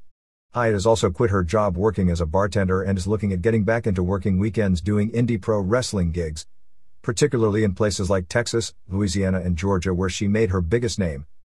USA Pro Wrestling on December 5th in Howell, New Jersey at Lakewood Prep School has Tito Santana vs. Honky Tonk Man, Jimmy Snuka vs. Iron Sheik plus Demolition Axe, Tommy Cairo, Devon Storm, Ace Darling, Cousin Luke, and Mike Quackenbush wrestling, and appearing for autographs and photos include Bruno Sammartino, Ken Patera, and Nikolai Volkov. For more info you can call 1-800-582-5541, and if you mention The Observer you can get $1 off any ticket. Terry Funk and Abdullah the Butcher went to a DDQ on November 21st in Kaiser, West Virginia before 550 fans in continuing one of the all-time legendary feuds in pro wrestling history. New Jack will headline Midwest Renegade Wrestling on December 12th in Cape Girardeau, Missouri at the National Guard Armory. Speaking of ECW wrestlers, Blue Meanie and Supernova captured the Steel City Tag Team titles, beating High Society for the vacant belts at the TV tapings on November 22nd in Irwin, Pennsylvania. Harley Race and Gordon Solie have resurfaced at the first TV taping for World Legion Wrestling out of Springfield, Missouri, which starts appearing on the American Independent Network on December 15th and on the America One Network in January. Race has an on-TV role as the head of the championship committee, and Solie worked as a ring announcer for the tapings. There were a lot of wrestlers that appeared on the recent NBC special involved, as the promoter was Bill Ash. One of the TV announcers was Doc Savage, who pretty much put together the NBC special and was the most prominent wrestler on the show, and Romeo Valentino on the special worked this show, as did Dan Severn as NWA champion, Butch Reed, and Mabel. With Race and Solie, WLW is doing an old-school gimmick with Severn as champion in that all title matches are 2 of 3 falls and the title can change hands via DQ. MMA. The January 8th show is already undergoing major changes from the lineup listed last week. Alan Goes, scheduled to face Jerry Bolander, is out with a legit broken shoulder. Andre Pederneiras, scheduled to face Pat Miletic for the lightweight title, also suffered a shoulder injury and has pulled out. At this point, nothing has been decided as it regards both scheduled matches. Carlos Newton, scheduled to face Evan Tanner, has pulled out due to personal reasons and looks to be replaced by Daryl Golar, who is a former U.S. national champion in Greco-Roman wrestling that is being trained by Boss Rutan. There seems to be a lot of question about the future of Frank Shamrock in UFC after his turning down the 3/5 pay-per-view date to fight Vitor Belfort. It was generally expected that Shamrock would be at the January 8th show to do commentary and build up for a future match with Belfort. There seems to be an attitude in Semaphore Entertainment Group that why put Shamrock on the show for commentary and promote him if he's not going to fight. There are a lot of ideas being looked at, but it appears Semaphore Entertainment Group doesn't want to run both a January and a March show with both Shamrock and Belfort, who appear to be the company's 2 biggest stars at this point, on neither show, and there's the other end of not wanting to risk the fight by putting Belfort against someone tough to where he may not look as impressive as his last fight, and it would be hard to look any more impressive than in that fight, but nobody wants to see a victim with no chance simply handed to Belfort either. It would also look real bad right now for UFC to have its heavyweight champion be stripped of the title basically over a financial dispute, and in a rare case, UFC got lucky to an extent when Enson Inoue beat Randy Couture 1 week later in only 139, although to the best of our knowledge, UFC has not extended an invitation to Inoue to come in and have the middleweight champion be stripped as well, although there has been at least discussion of that. From Shamrock's standpoint, he doesn't want to face Belfort without it financially being worth it, and Semaphore Entertainment Group has cut the budget way back for UFC. There is a sad fact of business fighting that nobody has proven it better than the example set by the Gracies, in that it often can better to walk away after a big win and become this fighting legend rather than risk it constantly against dangerous opponents. However, if Shamrock doesn't fight in UFC anytime soon, he'll likely take a fight in Japan. He is also up for a recurring role in the TV show Walker, Texas Ranger. With all the major upsets in the heavyweight division at the October Shudo, Pride in UFC shows, Fighting Sports News in its new issues lists the top 10 heavyweights as, in order, Mark Kerr, Igor Vovchanchyn, Tsuyoshi Kosaka, Tom Erickson, Couture, Maurice Smith, Pedro Rizzo, Inoue, Pete Williams, and Mark Coleman. The Super Brawl show on November 18th in Guam was taped and will air on the local NBC affiliate. How's this for a switch for a politician? Lieutenant Governor Madeline Bordallo of Guam was at the show and presented an award to Enson Inoue for his win over Randy Couture in Japan. Inoue recently opened the Purebred Gym in Guam. ECW. Chris Candido and Tammy Sytch are officially on a leave of absence to tend to personal issues after missing the FMW pay-per-view show. The two canceled several flights to Japan as Candido had said his grandmother was on her deathbed, and it wound up after the last miss, and with FMW already hot about Bam Bam Bigelow canceling, that Paul Heyman got Sabu to do the show. All of Sytch's merchandise was removed from the gimmick table and they are no longer being advertised as appearing for any upcoming shows. The January 10th pay-per-view show may be moved from Kissimmee, Florida, which holds less than 3,000, to the Knight Center in Miami, which holds 5,970. A decision was going to be made this week. The tentative plans besides what has already been announced are Tommy Dreamer versus Justin Credible in some sort of a gimmick match, Rob Van Dam versus Masato Tanaka for the TV title, and the Dudleys versus Axel Rotten and Balls Mahoney in some sort of a gimmick match.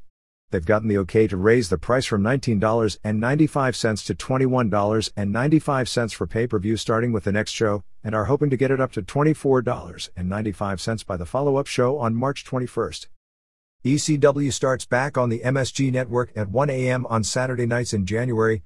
The show will also be moving from Thursday night to Friday night in Chicago, and from Friday night to Thursday night in Detroit as WWF bought the ECW Friday night Detroit time slot.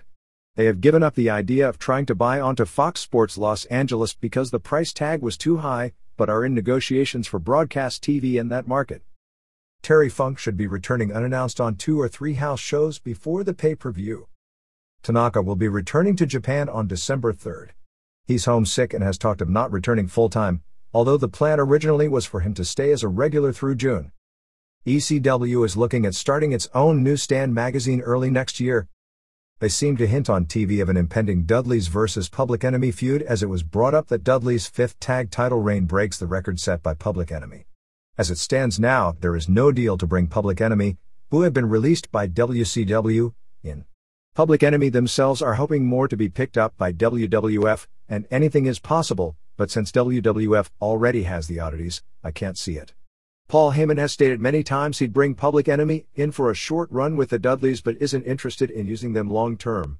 This past week aired a good TV match with Lance Storm beating Mikey Whipwreck due to outside help from Jerry Lynn, and a bad title match with Shane Douglas vs. Spike Dudley. November 21st at ECW Arena before the regular packed house was said to have been an average or below average show.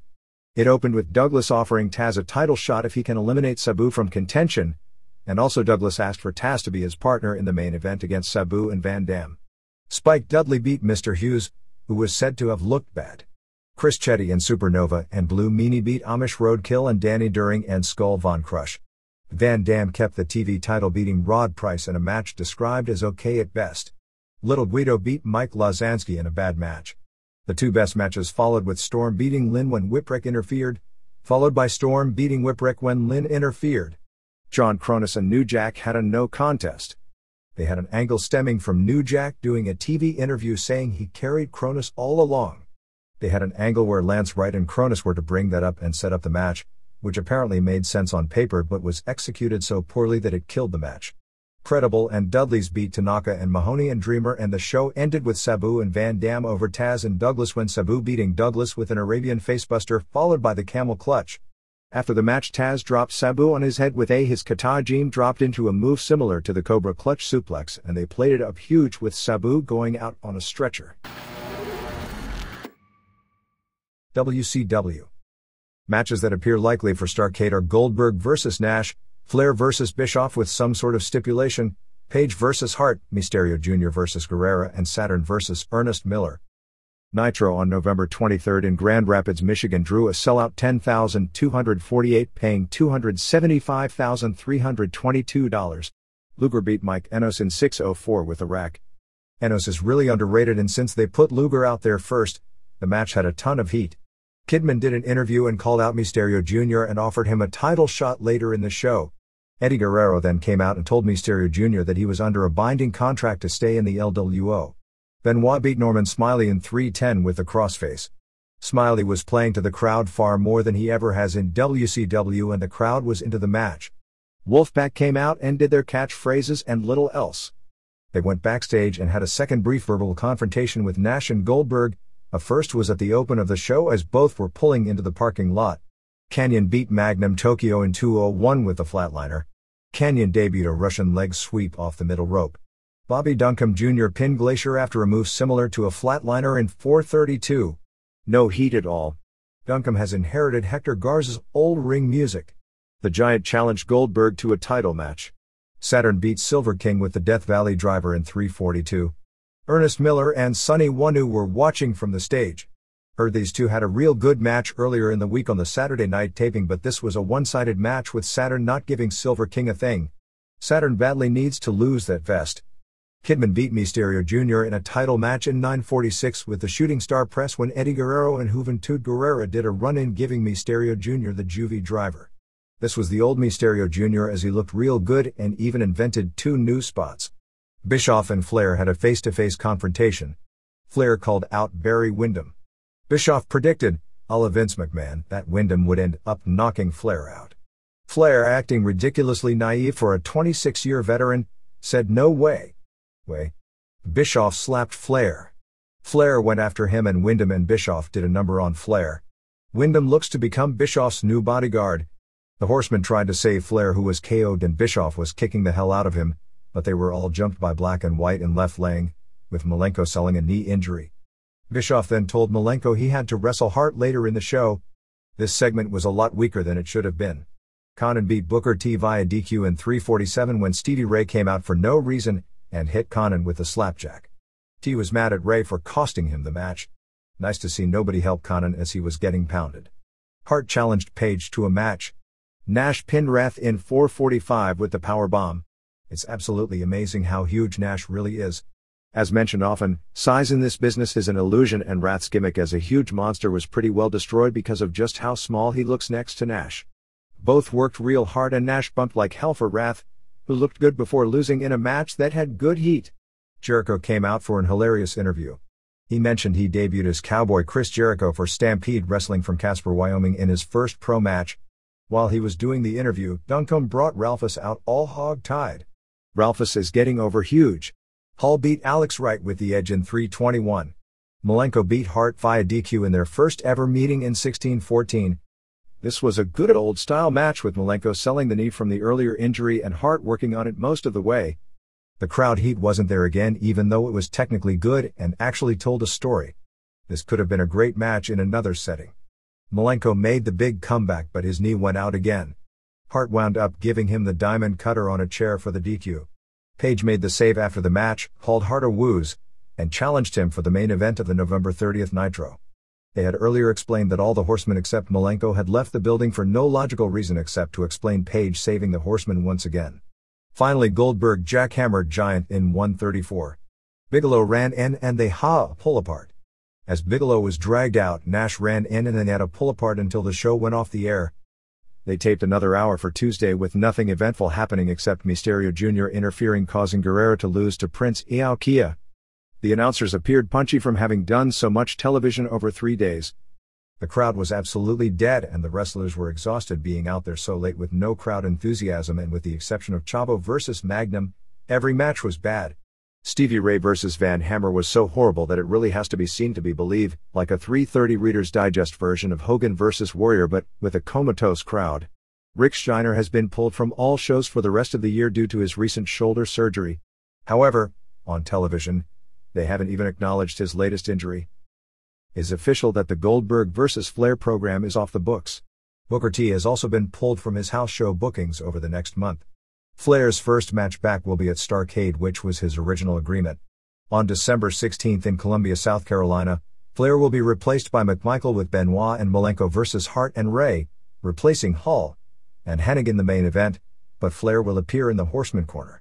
Flair also manages Benoit, who wrestles Hart in the main event dark match at the December 17th Thunder tapings in Charlotte, which may be Benoit's first true singles main event in WCW. WCW put tickets on sale over the weekend for December 18th in Tulsa, headlined by Goldberg. In his first match back in the city he grew up in against Giant, and the show sold out 5,500 tickets for $90,000 in 3 hours. December 20th revised house show card in Kansas City, $225,000 advance, is now Bigelow replacing Flair in the main event against Goldberg, plus Page vs. Hart, Nash vs. Giant, Lou vs. Scott Steiner, T vs. Hennig, Benoit and Malenko vs. Guerrero and Jericho, Conan vs. Ray and Saturn vs. Finlay. Revised shows for December 29th at Nassau Coliseum and December 30th at the Spectrum in Philadelphia are both Goldberg vs. Bigelow, Page vs. Hart, Nash vs. Giant, Flair vs. Hull, Luger vs. Scott Steiner, T vs. Hennig, Benoit and Malenko vs. Guerrero and Jericho, Conan vs. Ray and Saturn vs. Finlay. As of November 24th, the Nassau advance is 7,374 tickets for $266,990 as compared with WWF in Madison Square Garden 2 days earlier, which as of the same point in time is at 10,783 tickets for $342,895 with Austin vs. Bossman, with Austin getting 5 minutes with Vince if he wins, and Rock vs. Kane as the headline matches. Nitro December 7th at the Houston Astrodome is roughly 23,000 tickets for $610,000, and December 21st at St. Louis TWA Dome is about 27,000 tickets for $880,000. WCW has entered into a partnership agreement with American Vantagekas and Sitka Restaurant Group Incorporated to develop WCW/NWO Nitro restaurants, the first of which will be at the Excalibur in Las Vegas, opening in the spring. Phil Mushnick in TV Guide will be doing an article in a few weeks on the Bret Hart movie. The movie got tremendous reviews in Canada last weekend. I was really curious how non-wrestling fans who are movie reviewers would see this, because my experience is that non-fans see a very different movie than serious wrestling fans. Actually, serious wrestling fans see it best because they see it as more complex than the simple good versus evil emotional portrayals of Hart and McMahon, or the moral struggle of idealism versus pragmatic businessmen that the movie in a sense tries to simplify some very complex issues into. This is not meant as a knock, because its desired audience was not wrestling fans but a casual audience, and they didn't sacrifice historical accuracy in order to make a more entertaining movie, and instead presenting things largely as they were, without all the complexities of real life. For whatever this is worth, when Jim Ross called the movie amateurish on his Hotline report, which he did, the only version he saw was an early rough cut which the producers sent to WWF. You'll know when they got the rough cut because it's the same time they started doing all their booking largely as both preparation and response to the release of the movie. That first rough cut was quite primitive in comparison with the eventual final copy. More notes from the Saturday night taping on November 17th in Salina, Kansas before 2,768, paying $60,340. Kidman beat Eddie Guerrero via DQ when the LWO ran in to attack Kidman, and Mysterio Jr. made the save. Lodi beat Barry Darsow when Darsow clocked him with his putter. Saturn beat Silver King in a good match. Poor Magnum Tokyo had to job for Vincent. Hart worked a Saturday night main event, getting DQ'd against T. Guerrero beat Super Colo in the best match of the taping. They did yet another angle where Miller destroyed Hayashi. Speaking of Hayashi, they had Norton beat him in 20 seconds on Tuesday Nitro. Kidman beat Mysterio Jr. in a title match via DQ when Mysterio Jr. was on the verge of winning, and the LWO attacked Kidman for the DQ. DDP beat Ray via DQ when Hart attacked DDP, and then in a dark match DDP beat Hart. DDP is putting together a major fundraiser on December 12th and December 13th in Asbury Park, New Jersey, where he grew up, to benefit the Learning Center of Asbury Park. A lot of the WCW wrestlers are appearing headlined by Page vs. Giant. Despite rumors flying everywhere to the contrary, there has been no advertising in the Memphis market that Randy Savage would be appearing at the December 3rd Thunder. Savage will be returning fairly soon with a new valet, his current girlfriend, a 22-year-old said to be a Pamela Anderson lookalike. 3 guesses on her previous occupation, and the first 2 don't count. Thunder on November 19th in Fort Wayne, Indiana drew a sellout 6,423, paying $143,265. The show also drew a 3.72 rating and 5.7 share. T beat Smiley in 3:27 of a match where they missed every single spot. T clearly is nowhere close to 100%. Hall beat Disco with the Edge in 2:37. Guerrero took Mysterio's match with Kidman, and Guerrero got the pin using the ropes in 5:39. This would make sense if it was to set Eddie up for a cruiserweight title match, but since Eddie is no longer a cruiserweight, which has nothing to do with weight, being a cruiserweight is based on whether or not you've complained to management yet about being called a cruiserweight. That result further establishes the cruiser champ as a guy who can't beat any heavyweights. Norton destroyed Scott Putski in 1:48 with the power bomb. Throughout the show they painted poor Kaz Hayashi as this retarded child who couldn't speak enough English, holding this Japanese English dictionary trying to get someone to be his tag partner against Miller and Wanu at the pay-per-view. Finally Saturn agreed. As Miller was beating up Hayashi once again, Saturn made the save and the heels ran away. Wright beat Chavo with a folding press in 7:36 of an okay match. After the match, Wright beat out Pepe but Chavo made a comeback. If they ever run that interpromotional pay-per-view, they can make it that Pepe has a crush on the head and that they can have a horse-human wedding with Mr. Sacco presiding over it. Canyon beat Aokia in 4:16. Wrath beat Saturn in 6:09 when Miller kicked Saturn. Match had no heat and Wrath took way too many bumps for Saturn. Finally Hart beat Conan in 3:19 when Ray KO'd Conan with a slapjack and Hart put him in the sharpshooter. Goldberg has opened a 27,000 square foot gym in Atlanta with both weights and conditioning equipment and fighting training with Tim Catalfo, who has fought Vale Tudo in Brazil. Catalfo, who has trained submissions with many of the WCW wrestlers, is training with Goldberg so he can learn more real submission maneuvers. Bobby Heenan missed the Thunder taping because his mother-in-law died. For some reason the company felt it would hurt Heenan's character, I guess to admit he actually cared about his mother-in-law, so they instead said he was in Detroit doing advance work for the pay-per-view show. The Horsemen were all in Fort Wayne and none were used, which caused some heat. Among the ideas batted around are combining the NWO back into one group as heels, although obviously since the idea is to rid the NWO of the dud guys, they'll end up being cheered. Sting and possibly Conan would remain faces and possibly feud with them. It appears likely WCW is just going to eat Warrior's contract as they didn't even bring him to Auburn Hills for the pay-per-view, and he wasn't brought to Nitro either. Wrath's contract expires in January and he's negotiating a new deal. He probably won't be doing the Gladiator movie he was up for because it would require 40 weeks of filming in Morocco. WKFG, Channel 6 in Orlando recently did a piece with Dana Hall. There will be a 3-hour Best of 1998 WCW special on TNT on December 30th. Raven has been out of action because he has a head injury which resulted in this huge lump. With him out of action, this led to strange matches at the house shows with Malenko and Benoit beating Canyon and Saturn. Sandman will likely be involved in a program with Raven's group. House shows this week were November 18th in Topeka drawing 3,448 paying $75,966, and November 20th in Toledo drawing a sellout 4,500 paying $98,688. Merchandise for the week not including Auburn Hills was $225,848 or $8.25 per head, which is rising from the standard of the past 2 months. WCW Saturday Night on November 21st did a 2.6 rating. WWF. The WWF has purchased a $1.6 million 30 seconds fought during the Super Bowl game on January 31st. The commercial hasn't been designed yet, but apparently it'll have something to do with making a major announcement for WrestleMania. The plan right now is for Hunter Hearst Helmsley to return at the November 29th tapings in Philadelphia, although he likely won't wrestle until the December 6th pay-per-view show in the United Kingdom. Chyna was brought back for angle purposes at the last show, although the swelling from the surgery to, among other things, correct her jaw misalignment, advanced TMJ, corrected by first breaking and then resetting her jaw, which is said to be a very painful surgery, hadn't gone done and she looked really bad on camera. The second night of the tapings, recognizing that, they had her come up with high heels and in a leather outfit, which is the first time she's dressed in anything feminine since coming to the WWF. Rock filmed an episode of USA Network's The Net in Vancouver just before Survivor Series.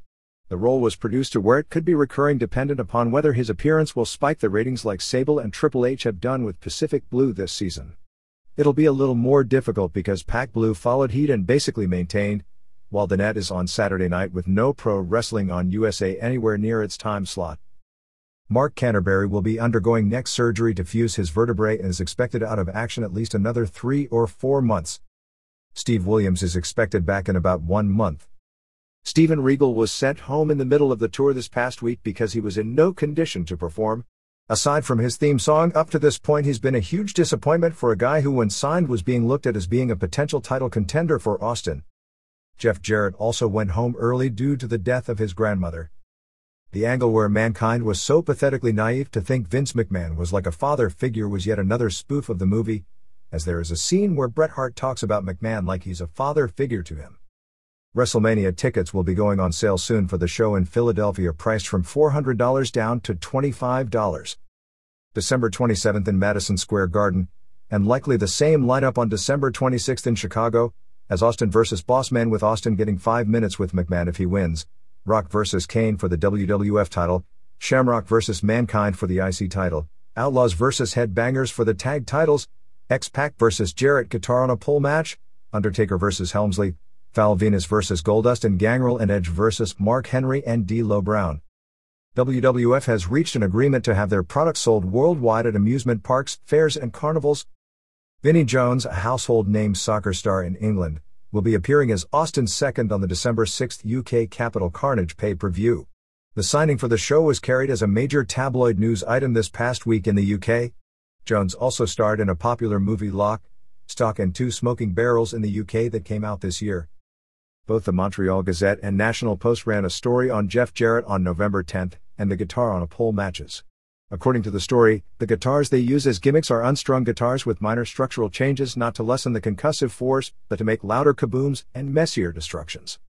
A few notes about the Raw show, which aired on November 23, taped November 17 in Columbus, Ohio before a sellout 12,678 paying $261,716. The big story on the show was the Austin angle, which was unusually lame to the point I'm shocked it got through the editing process, except the WWF believes, and they're right for the most part, that the name of their success is shock value. And when you play that game, sometimes you win and sometimes you lose. It left a bad taste on an otherwise good show. Gangrel and Edge vs. Henry and Brown was a good match, showing the improvement made in a lot of the wrestlers. The three-way match with Mankind, Shamrock and Bossman was also good, as was Outlaws vs. Job Squad, in particular even Scorpio, who has been a good performer in the past but hasn't shown much of anything in more than 1 year, and not only because he's been put in positions a lot where he can't, appeared to be motivated and looked the best he's looked since the first month or two in the WWF before they started the burial process. Rock vs. X-Pac was the best match on the show, so you're talking 4 good matches on one show, and it's been a long since on either show since that has happened. Other house shows this past week saw November 18th in Cincinnati drew 8,182 paying $172,790. November 19th in San Diego drew 8,804 paying $164,219. November 20th at the new arena that just opened in Bakersfield, California drew a sellout 9,920 paying $230,925. November 21st at the Pond in Anaheim drew 13,426 paying $319,454, and November 22nd in San Jose drew 10,655 paying $270,085. Merchandise for the week was $400,071 or $6.28 per head. Austin and Undertaker had Cincinnati and San Diego off, so they went with Rock beating Kane with Bossman playing heel ref and Shamrock over Mankind as the top matches on those shows.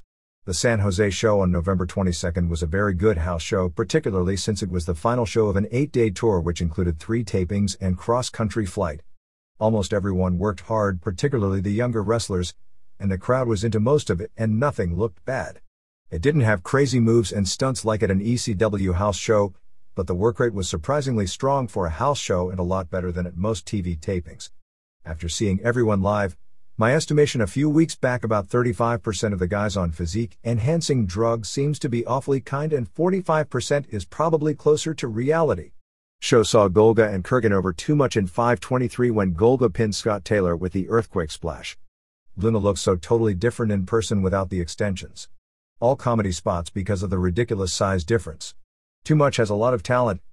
Kurgan is totally lost and Golga is boring, and they mainly did no-sell spots and midget match comedy because of the size difference. Size is all illusion in wrestling, and Christopher and Taylor look to be 4 feet tall because Tenta is 6'6" and Kurgan is 6'11". Edge and Gangrel beat DOA in 6:37 when Paul Ellering hit Ron Harris with a lame briefcase shot, and Gangrel pinned him. DOA are so deceptively huge that they made Edge seem like a skinny midget. Fans were chanting Hansen at Edge and Christian, which isn't Stan the Lariat. Not much heat. DOA played heel.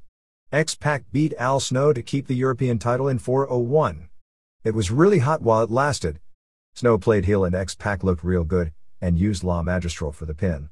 Snow gave the head a piledriver and an elbow drop after the match, blaming it for the loss. Sable and Christian beat Mero and Jacqueline in 8:08 when Sable pinned Jacqueline after a power bomb. The guys worked almost the entire match, setting the women up for the finish. Not good, but it accomplished what it was supposed to. Austin won a non-title 4-way with Bossman as ref over Rock, Kane and Undertaker in 10:44. This was the show stealer and a legit 3.5-star match. Rock and Austin worked surprisingly hard, Austin in particular considering the amount of money he's making and could easily get by on a lot less. Taker and Kane were out of the spotlight most of the way but did enough to where you didn't feel they were being carried that much. You can tell they've done these matches so much they've got everything down. You know the story. Stunner on Rock but Bossman won't count the pin. Stunner on Bossman. Taker choke slammed Austin but no ref. Earl Hebner runs in. Rock misses the people's elbow on Austin and gets hit with a stunner for the pin. After the match, Hebner put the boots to Bossman and he and Austin celebrated together except for the brief spot where Austin was selling the angle as if he was having a dizzy spell. I don't think anyone in the building even noticed Austin stumble as there was no reaction or buzz in the crowd about it. Steve Blackman beat Blue Blazer, who was Owen Hart this time, in 357 with a Japanese rolling crotch hold. No heat at all. They actually worked fine and were working a good fast-paced match in their allotted time, but the crowd has decided to hate the match before it ever started. Venus beat Goldust in 433. Venus got a big pop coming out. They got no reaction once the match started but worked hard for their allotted time as well. Ref Tim White stopped Goldust from doing Shattered Dreams and Venus schoolboyed him. Goldust gave Venus Shattered Dreams after the match and kissed White. Fans weren't into Goldust as a face. Shamrock beat Mankind in 722 of a Falls Count Anywhere IC title match after a power slam. Fairly good with a lot of heat. Mankind put the Socko Claw on after. Show finished with Outlaws beating Henry and Brown in a tag title match in 1020.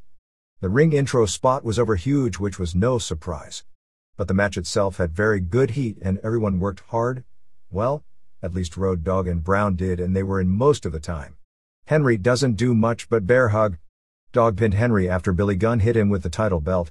You haven't lived until you have a 9-year-old kid come up to you and say that the new age Outlaws can't work a lick and are nothing but a cool ring entrance and that really Ken Shamrock could beat any of these guys if it were real. That's a far cry from a decade ago when kids would blindly chant USA, USA during a Davey Boy Smith vs. Iron Sheik match, and when you asked them why, they'd respond, because they were cheering for the American. Don't forget to buy your sweetie the brand new WWF cologne for Christmas. I don't think there's anything any guy would want to smell like more than a WWF wrestler at the end of their match. Maybe in the 80s when much of the crew never even broke a sweat in the ring, but not these guys. They're also coming out with WWF Beanie Babies for kids. Postscript on the huge in-building advance for the Toronto Raw taping in February that Jim Ross keeps bringing up on the air as they are going to have a huge crowd for that show. The lines were so ridiculously long to buy tickets for the next show that there were fans in line who literally missed almost the entire show waiting to buy tickets for the Raw. That put them in a good mood as there were a few fights in the lines that were moving real slow. WWF will be putting out a Best of Jesse Ventura video on December 15th. WWF weekend ratings saw Live Wire at 2.0, Superstars at 1.9 and Heat with a 4.07 rating and a 6.24 share, all ratings well above usual. The readers' pages. Observer. In my 12 years of reading The Observer, the October 5th issue was the first that made me shake my head in disbelief over something you wrote. In criticizing Larry Zbyszko for downplaying the style of the luchadores, you claim that maybe those wrestlers should be praised for risking their bodies to get ahead in the sport. So should be praised guys like Jim Hellwig and Terry Bollea, who risked their bodies to get ahead by using anabolic steroids? What's the difference? The difference is that the luchadores give us better matches, so it's okay for them to risk their bodies, and it's not okay for steroid users too, and you really come off as totally selfish. The same you who during the early 90s steroid scandal called Vince McMahon selfish for encouraging his employees to use steroids and risk their health for his own pocketbook. Yet you've never called McMahon selfish for allowing Mick Foley to almost fall to his death in the Hell in the Cell cage match. You've never called Paul Heyman selfish for encouraging his employees to dive off balconies and do more damage to themselves than steroids ever could. If you honestly believe that Foley's bones and his body are in better shape than Hellwig's or Bollea's, you're kidding yourself and your readers. The fact is, people were predicting that the heavy steroid users of the 80s would be like Billy Graham today. Not only has that not happened, or shown any signs of happening soon, but I'd guess the next Billy Grahams aren't going to be the roid freaks of the 80s but the Mick Foleys, Terry Brunks and Rey Mysterio Jr.'s of today. A lot of guys don't have the size or charisma to make it in pro wrestling. Some take steroids and some do Osai moonsaults. Why do we praise one and criticize the other? Because one style makes things more entertaining for us? Pretty selfish considering both are doing the same harm. When he downplays those moves, maybe Zbyszko is just showing concern for those wrestlers' bodies, something all of us should do. because the odds are most won't have careers as long as Larry's. We should be praising guys like Owen Hart, Eddie Guerrero and Chris Benoit who have toned down their styles and have become better wrestlers because of it, while also lengthening their careers. Yeah, maybe some of the luchadores couldn't make it if they toned down their style. But a lot of wrestlers wouldn't have made it without taking steroids. Both are dangerous. I can't see the logic behind defending one style and condemning the other, unless it's from a purely selfish standpoint. And how is Dynamite Kid doing these days? Oh yeah, he retired due to injuries and he's not even 40 yet. But he sure gave us some great matches and high-risk moves to enjoy. The question is, can we go back and watch those matches without feeling guilty? Jeff Gagliardo. San Jose, California. Response from Dave Meltzer. Great letter. There is a certain reality about contact sports, and many other sports as well. Joint pain and injuries are inevitable byproducts. Maiming shouldn't be, although it sometimes happens. Nor should early death and cancer risks. Pro wrestling is a stuntman business and a contact sport. Pro wrestling is more dangerous now than ever because there is more money, more competition for the top spots and a more acrobatic style brought upon by an audience with a shorter attention span and higher demands for immediate action. Most good wrestlers, even though this new style will tend to shorten careers, will still last far longer than most good football and even basketball players. Almost all last longer at their peak than real fighters, whether they be in Vale Tudo, boxing or whatever, and even gymnasts. My previous girlfriend was a coach of teenage and preteen gymnastics, and my niece competes in it, and those young girls were doing tremendous damage to their knees and ankles, and the percentage of them out of action at any given time is higher than you'd imagine.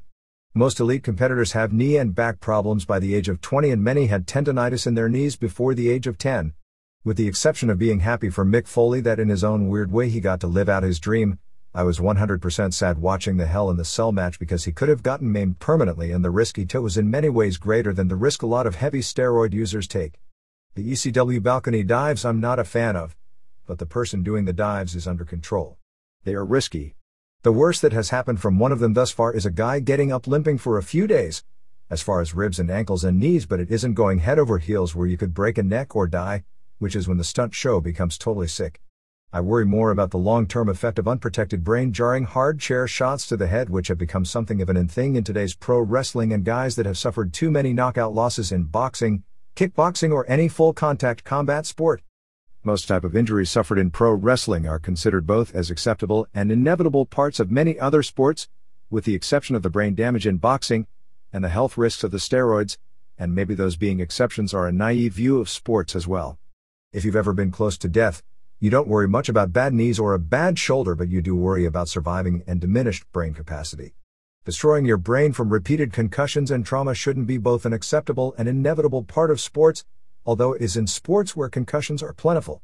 Whether it's football, gymnastics or even powerlifting, it is inevitable you are going to get hurt and your body is going to eventually give out on you, some faster than others. Dynamite Kid, who had to retire in his early 30s because of injuries, and his body gave out both because of a lot of crazy bumps, one very serious back injury that would have ended most people's career in sports, and he came back from it, probably too soon, and because his body had stiffened up and become brittle because of the imbalances created by being bloated for its natural structure by all the steroids. He ended up with an 18-year career, most of it as one of the top performers in his sport. How many NFL players or gymnasts and boxers last anywhere near that long? Just about none. Yet he's the best example people come up with about insane bumps ending careers. How many are still on top past 40 and still making money in wrestling comparing with those sports?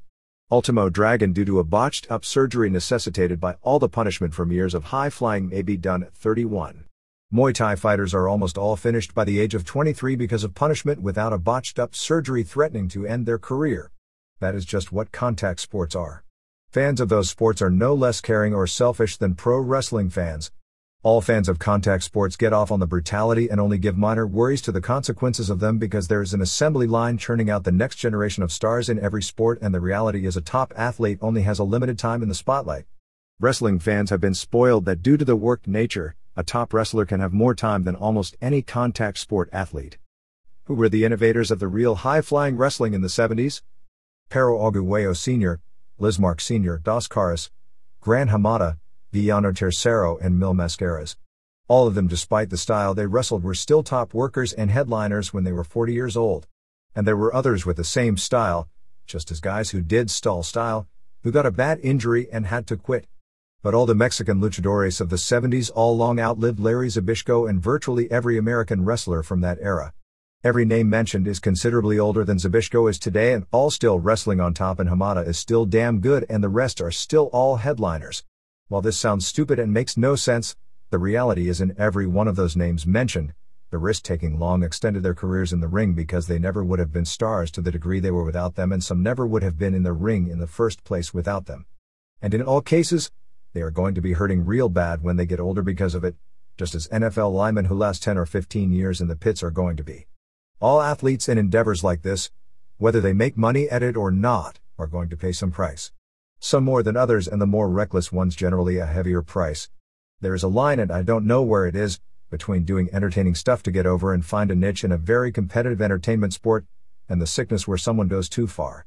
For every Rey Mysterio Jr. who has to sit out most of a year at 23 and may never be as good as he once was, or he may be like Jushin Liger who tweaks his style and becomes a different but still excellent performer, how many football players at the same age are hurt far worse and will never make a comeback from it, and how many people the size of Rey Mysterio Jr. are going to make it in the NFL to begin with?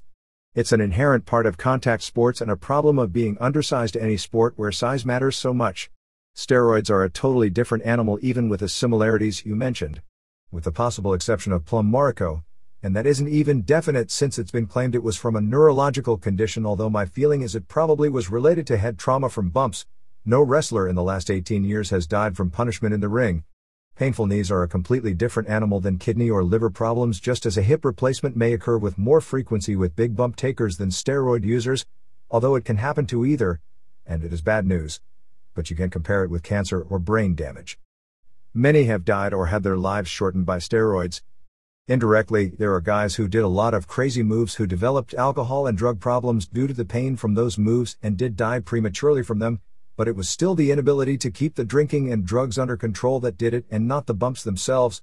Mick Foley's hip probably isn't going to last as long as the majority of the roid freaks of the 80s, and he is going to pay for his fame in his old age, but he also most likely will have an old age.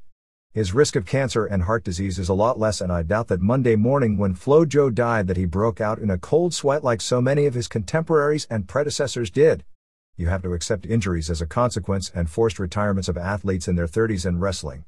There is a line between acceptable and unacceptable risks, and to me it's when you do something where injury is an expected inevitable of the move rather than a risk if you or your opponent blow the spot, or a freak deal if the joint just picks that moment to give out. That's just like in almost every other sport, because to not accept it is being blind to reality. But I can't accept too many deaths in their 30s and 40s, whether they be John Studd, who never did a high-risk moves in his life and whose own doctor went on television said his death was from steroids, or the heavy steroid users that we hear about regularly dying in their 30s and 40s, not just in this sport but in every sport associated with heavy steroid use, from heart attacks and cancer. Rootin'. Every time people are looking to screw with Pancrase, first the fights are works and everybody knows it. Then the fights are works and only one of the fighters knows it. This time I heard they were saying when I fought Masakatsu Funaki that Funaki decided to throw the fight because he thought it was a good time for that. When I fought for the King of Pancrase title, I was already 1 year undefeated. When I fought Funaki, I was 1 year and 9 months undefeated. This was the best record ever already in Pancrase. Anyone who would beat me would be the man. Before my fight with Funaki, Funaki was also beaten by Frank Shamrock. There was no better time for Funaki to beat me because I was the one who had beaten Frank Shamrock. The second thing. When did Funaki decide to throw the fight? Before or after he tried to break my knee with that heel hold in his neck? For people who want to see this, look at the 3:30 mark of the fight. This also counts for the people who say this bullshit and never looked at the tape and only repeat what other people say. After the fight, many fighters came to me and asked how it was possible that I didn't tap on the heel hold because Funaki put a lot of pressure on it. He reversed by foot. Or did Funaki decide to throw the fight after I hit him down for the first time? Just before I hit him, I'm on my knees and Funaki wants to kick me in the face. Was that a real kick, or did he know that I was going to block it? Or did Funaki decide to throw the fight after I slammed his head back on the canvas and he broke his nose? I don't get it. When did he decide to throw the fight? Please look at the tape before you start making stupid comments like this. Don't just repeat what other people say. In Holland we call these kind of people sheep, because sheep always do what other sheep do for no reason. If I tell people that all the fights I lost in Pancrase were works, everyone will repeat this and soon people will believe it.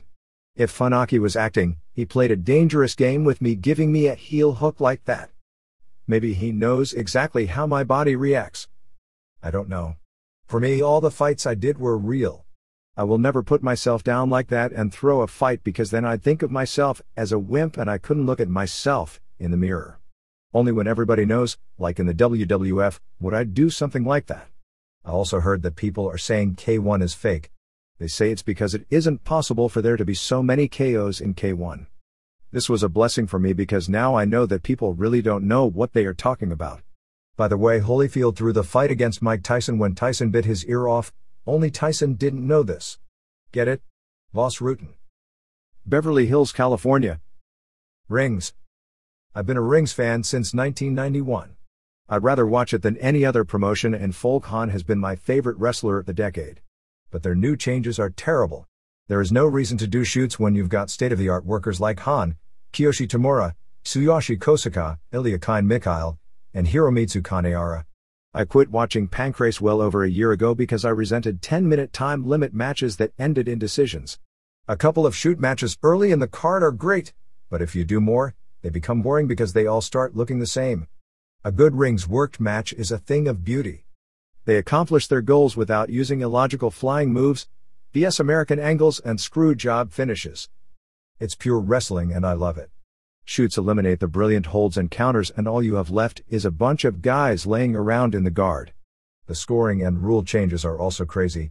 They are just going to result in fans being cheated and open the door to more cop-out finishes. They've already made a royal mess out of the Battle Dimension tournament, which used to be the highlight of the year. In 1997, I thought Rings was the only major company in wrestling that improved its product instead of deteriorated. Now they're joining the club. I don't think Tamura's loss to Valentina Overeem hurt them as badly as you do. It was a competitive shoot match with a great young athlete and he got caught. It was Tamura losing the title to Bitsaje Terriel in a squash match that killed him. Akira Maeda's matches in 1998 have been adequate. He looks terrible, but they've kept his matches on the mat and he works on the mat well and hasn't appeared to blow up even in his longer matches. He looks like a strong candidate for Most Improved Wrestler for 1998. Everything WCW touches turns to mush. Eric Bischoff and whoever helps him kills every program he tries to promote. They would have sold more pay-per-view orders by just having one Warrior interview and putting them both in the ring. I've heard Bischoff is tired of having his ass kicked by Vince McMahon every week and has hired Jimmy Snuka to write Warriors interviews. I've been taking Compazine to settle my stomach and overcome the effects of seeing Scott Steiner's handicap matches against two ex-Lucha Libre world champions, Silver King and Norman Smiley. The racist lawsuit against WCW should be a class action case. We're all suffering. Steve Yohei. Montebello, California. NBC special. I thought the NBC special was so-so. NBC was smart to do this now while the ratings are hot. But every time I heard that narrator say, "But wait, here's the secret," I wanted to jump through the TV and DDT the guy off Warren Littlefield's head. This is the time for ESPN to capitalize on wrestling, but doing a Sports Center type show revolving around wrestling, but doing the show in a totally legit manner. Enough people are smart enough now to understand the inside news. Vince Carolyn, Stoughton, Massachusetts. Life can be so strange sometimes. Who could know that within 3 days, I'd see both the worst and best wrestling documentaries ever made. The only good thing about the NBC special was that it gave interview fodder to Mick Foley and Chris Jericho. It was condescending, trite, and a sad example of what passes for an investigative documentary. Harley Race must really be hurting to have done that gig. Luckily, 2 days later, I was vindicated when I saw Hitman Hart, Wrestling with Shadows. Boy, were they lucky. Imagine filming a documentary on Bret Hart for 1 year and ending with that story. Observer readers will be astonished as the events of that year, as so accurately documented for us beforehand in the Observer, unfold before your eyes. Hearing Shawn Michaels deny to Hart that he wasn't part of the screw job instantly shows his fear of wanting to get out of there as fast as possible.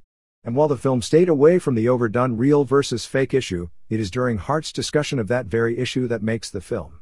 Therefore, this is definitely the movie that non-wrestling fans need to see. Die-hard wrestling fans are going to watch it anyway. They won't learn that much, except that maybe Vader is a big baby. But for all others, it's a real eye-opener. Dan Lovronsky. Toronto, Ontario. Raw. Raw is adult TV? Great adult TV? That makes Chris Cruz angry because isn't pro wrestling supposed to be for kids? You know the way it was when he fell in love with it 30 years ago? Ah, yes. I miss those days too. For me it began in 1972, back when wrestling was for kids. While most kids turned to ABC after-school specials for morality plays and lessons on settling arguments with friends, I learned to settle disputes through pro wrestling.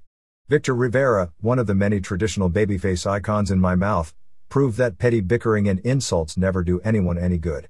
No, it's much more efficient to challenge Big Bad John to a gladiator chain match, pummel him into a bloody semi-conscious pulp, wrap the long chain around his bloody head and throat like a boa constrictor and drag him around the ring by his neck until the whites of his eye bulged and his tongue puffed out of his mouth.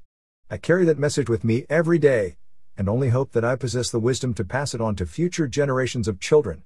It was an enchanted era where it was okay to laugh at midgets and dwarves because they all run aimlessly in circles, steal referees' toupees and bite each other on the butt. Was it really necessary to degrade them by renaming them minis and forcing them to do sophisticated high spots? Jim Ross is also way too believable. His delivery last Monday suspended my disbelief and I found myself wailing, "Huck! Get down from there. Don't jump." Yes, Vince, please market Raw for children again. When I have children, I loathe the very idea of ever having to supervise their TV viewing. So Vince, could you do it for me? And please change that Raw format ASAP. I want to make damn sure that my little nephews and nieces start their Monday night TV viewing at 9 p.m. and go to bed all hyper and revved up at 11 p.m. Kurt Brown. Brea, California. This is the end of this issue. See you next time.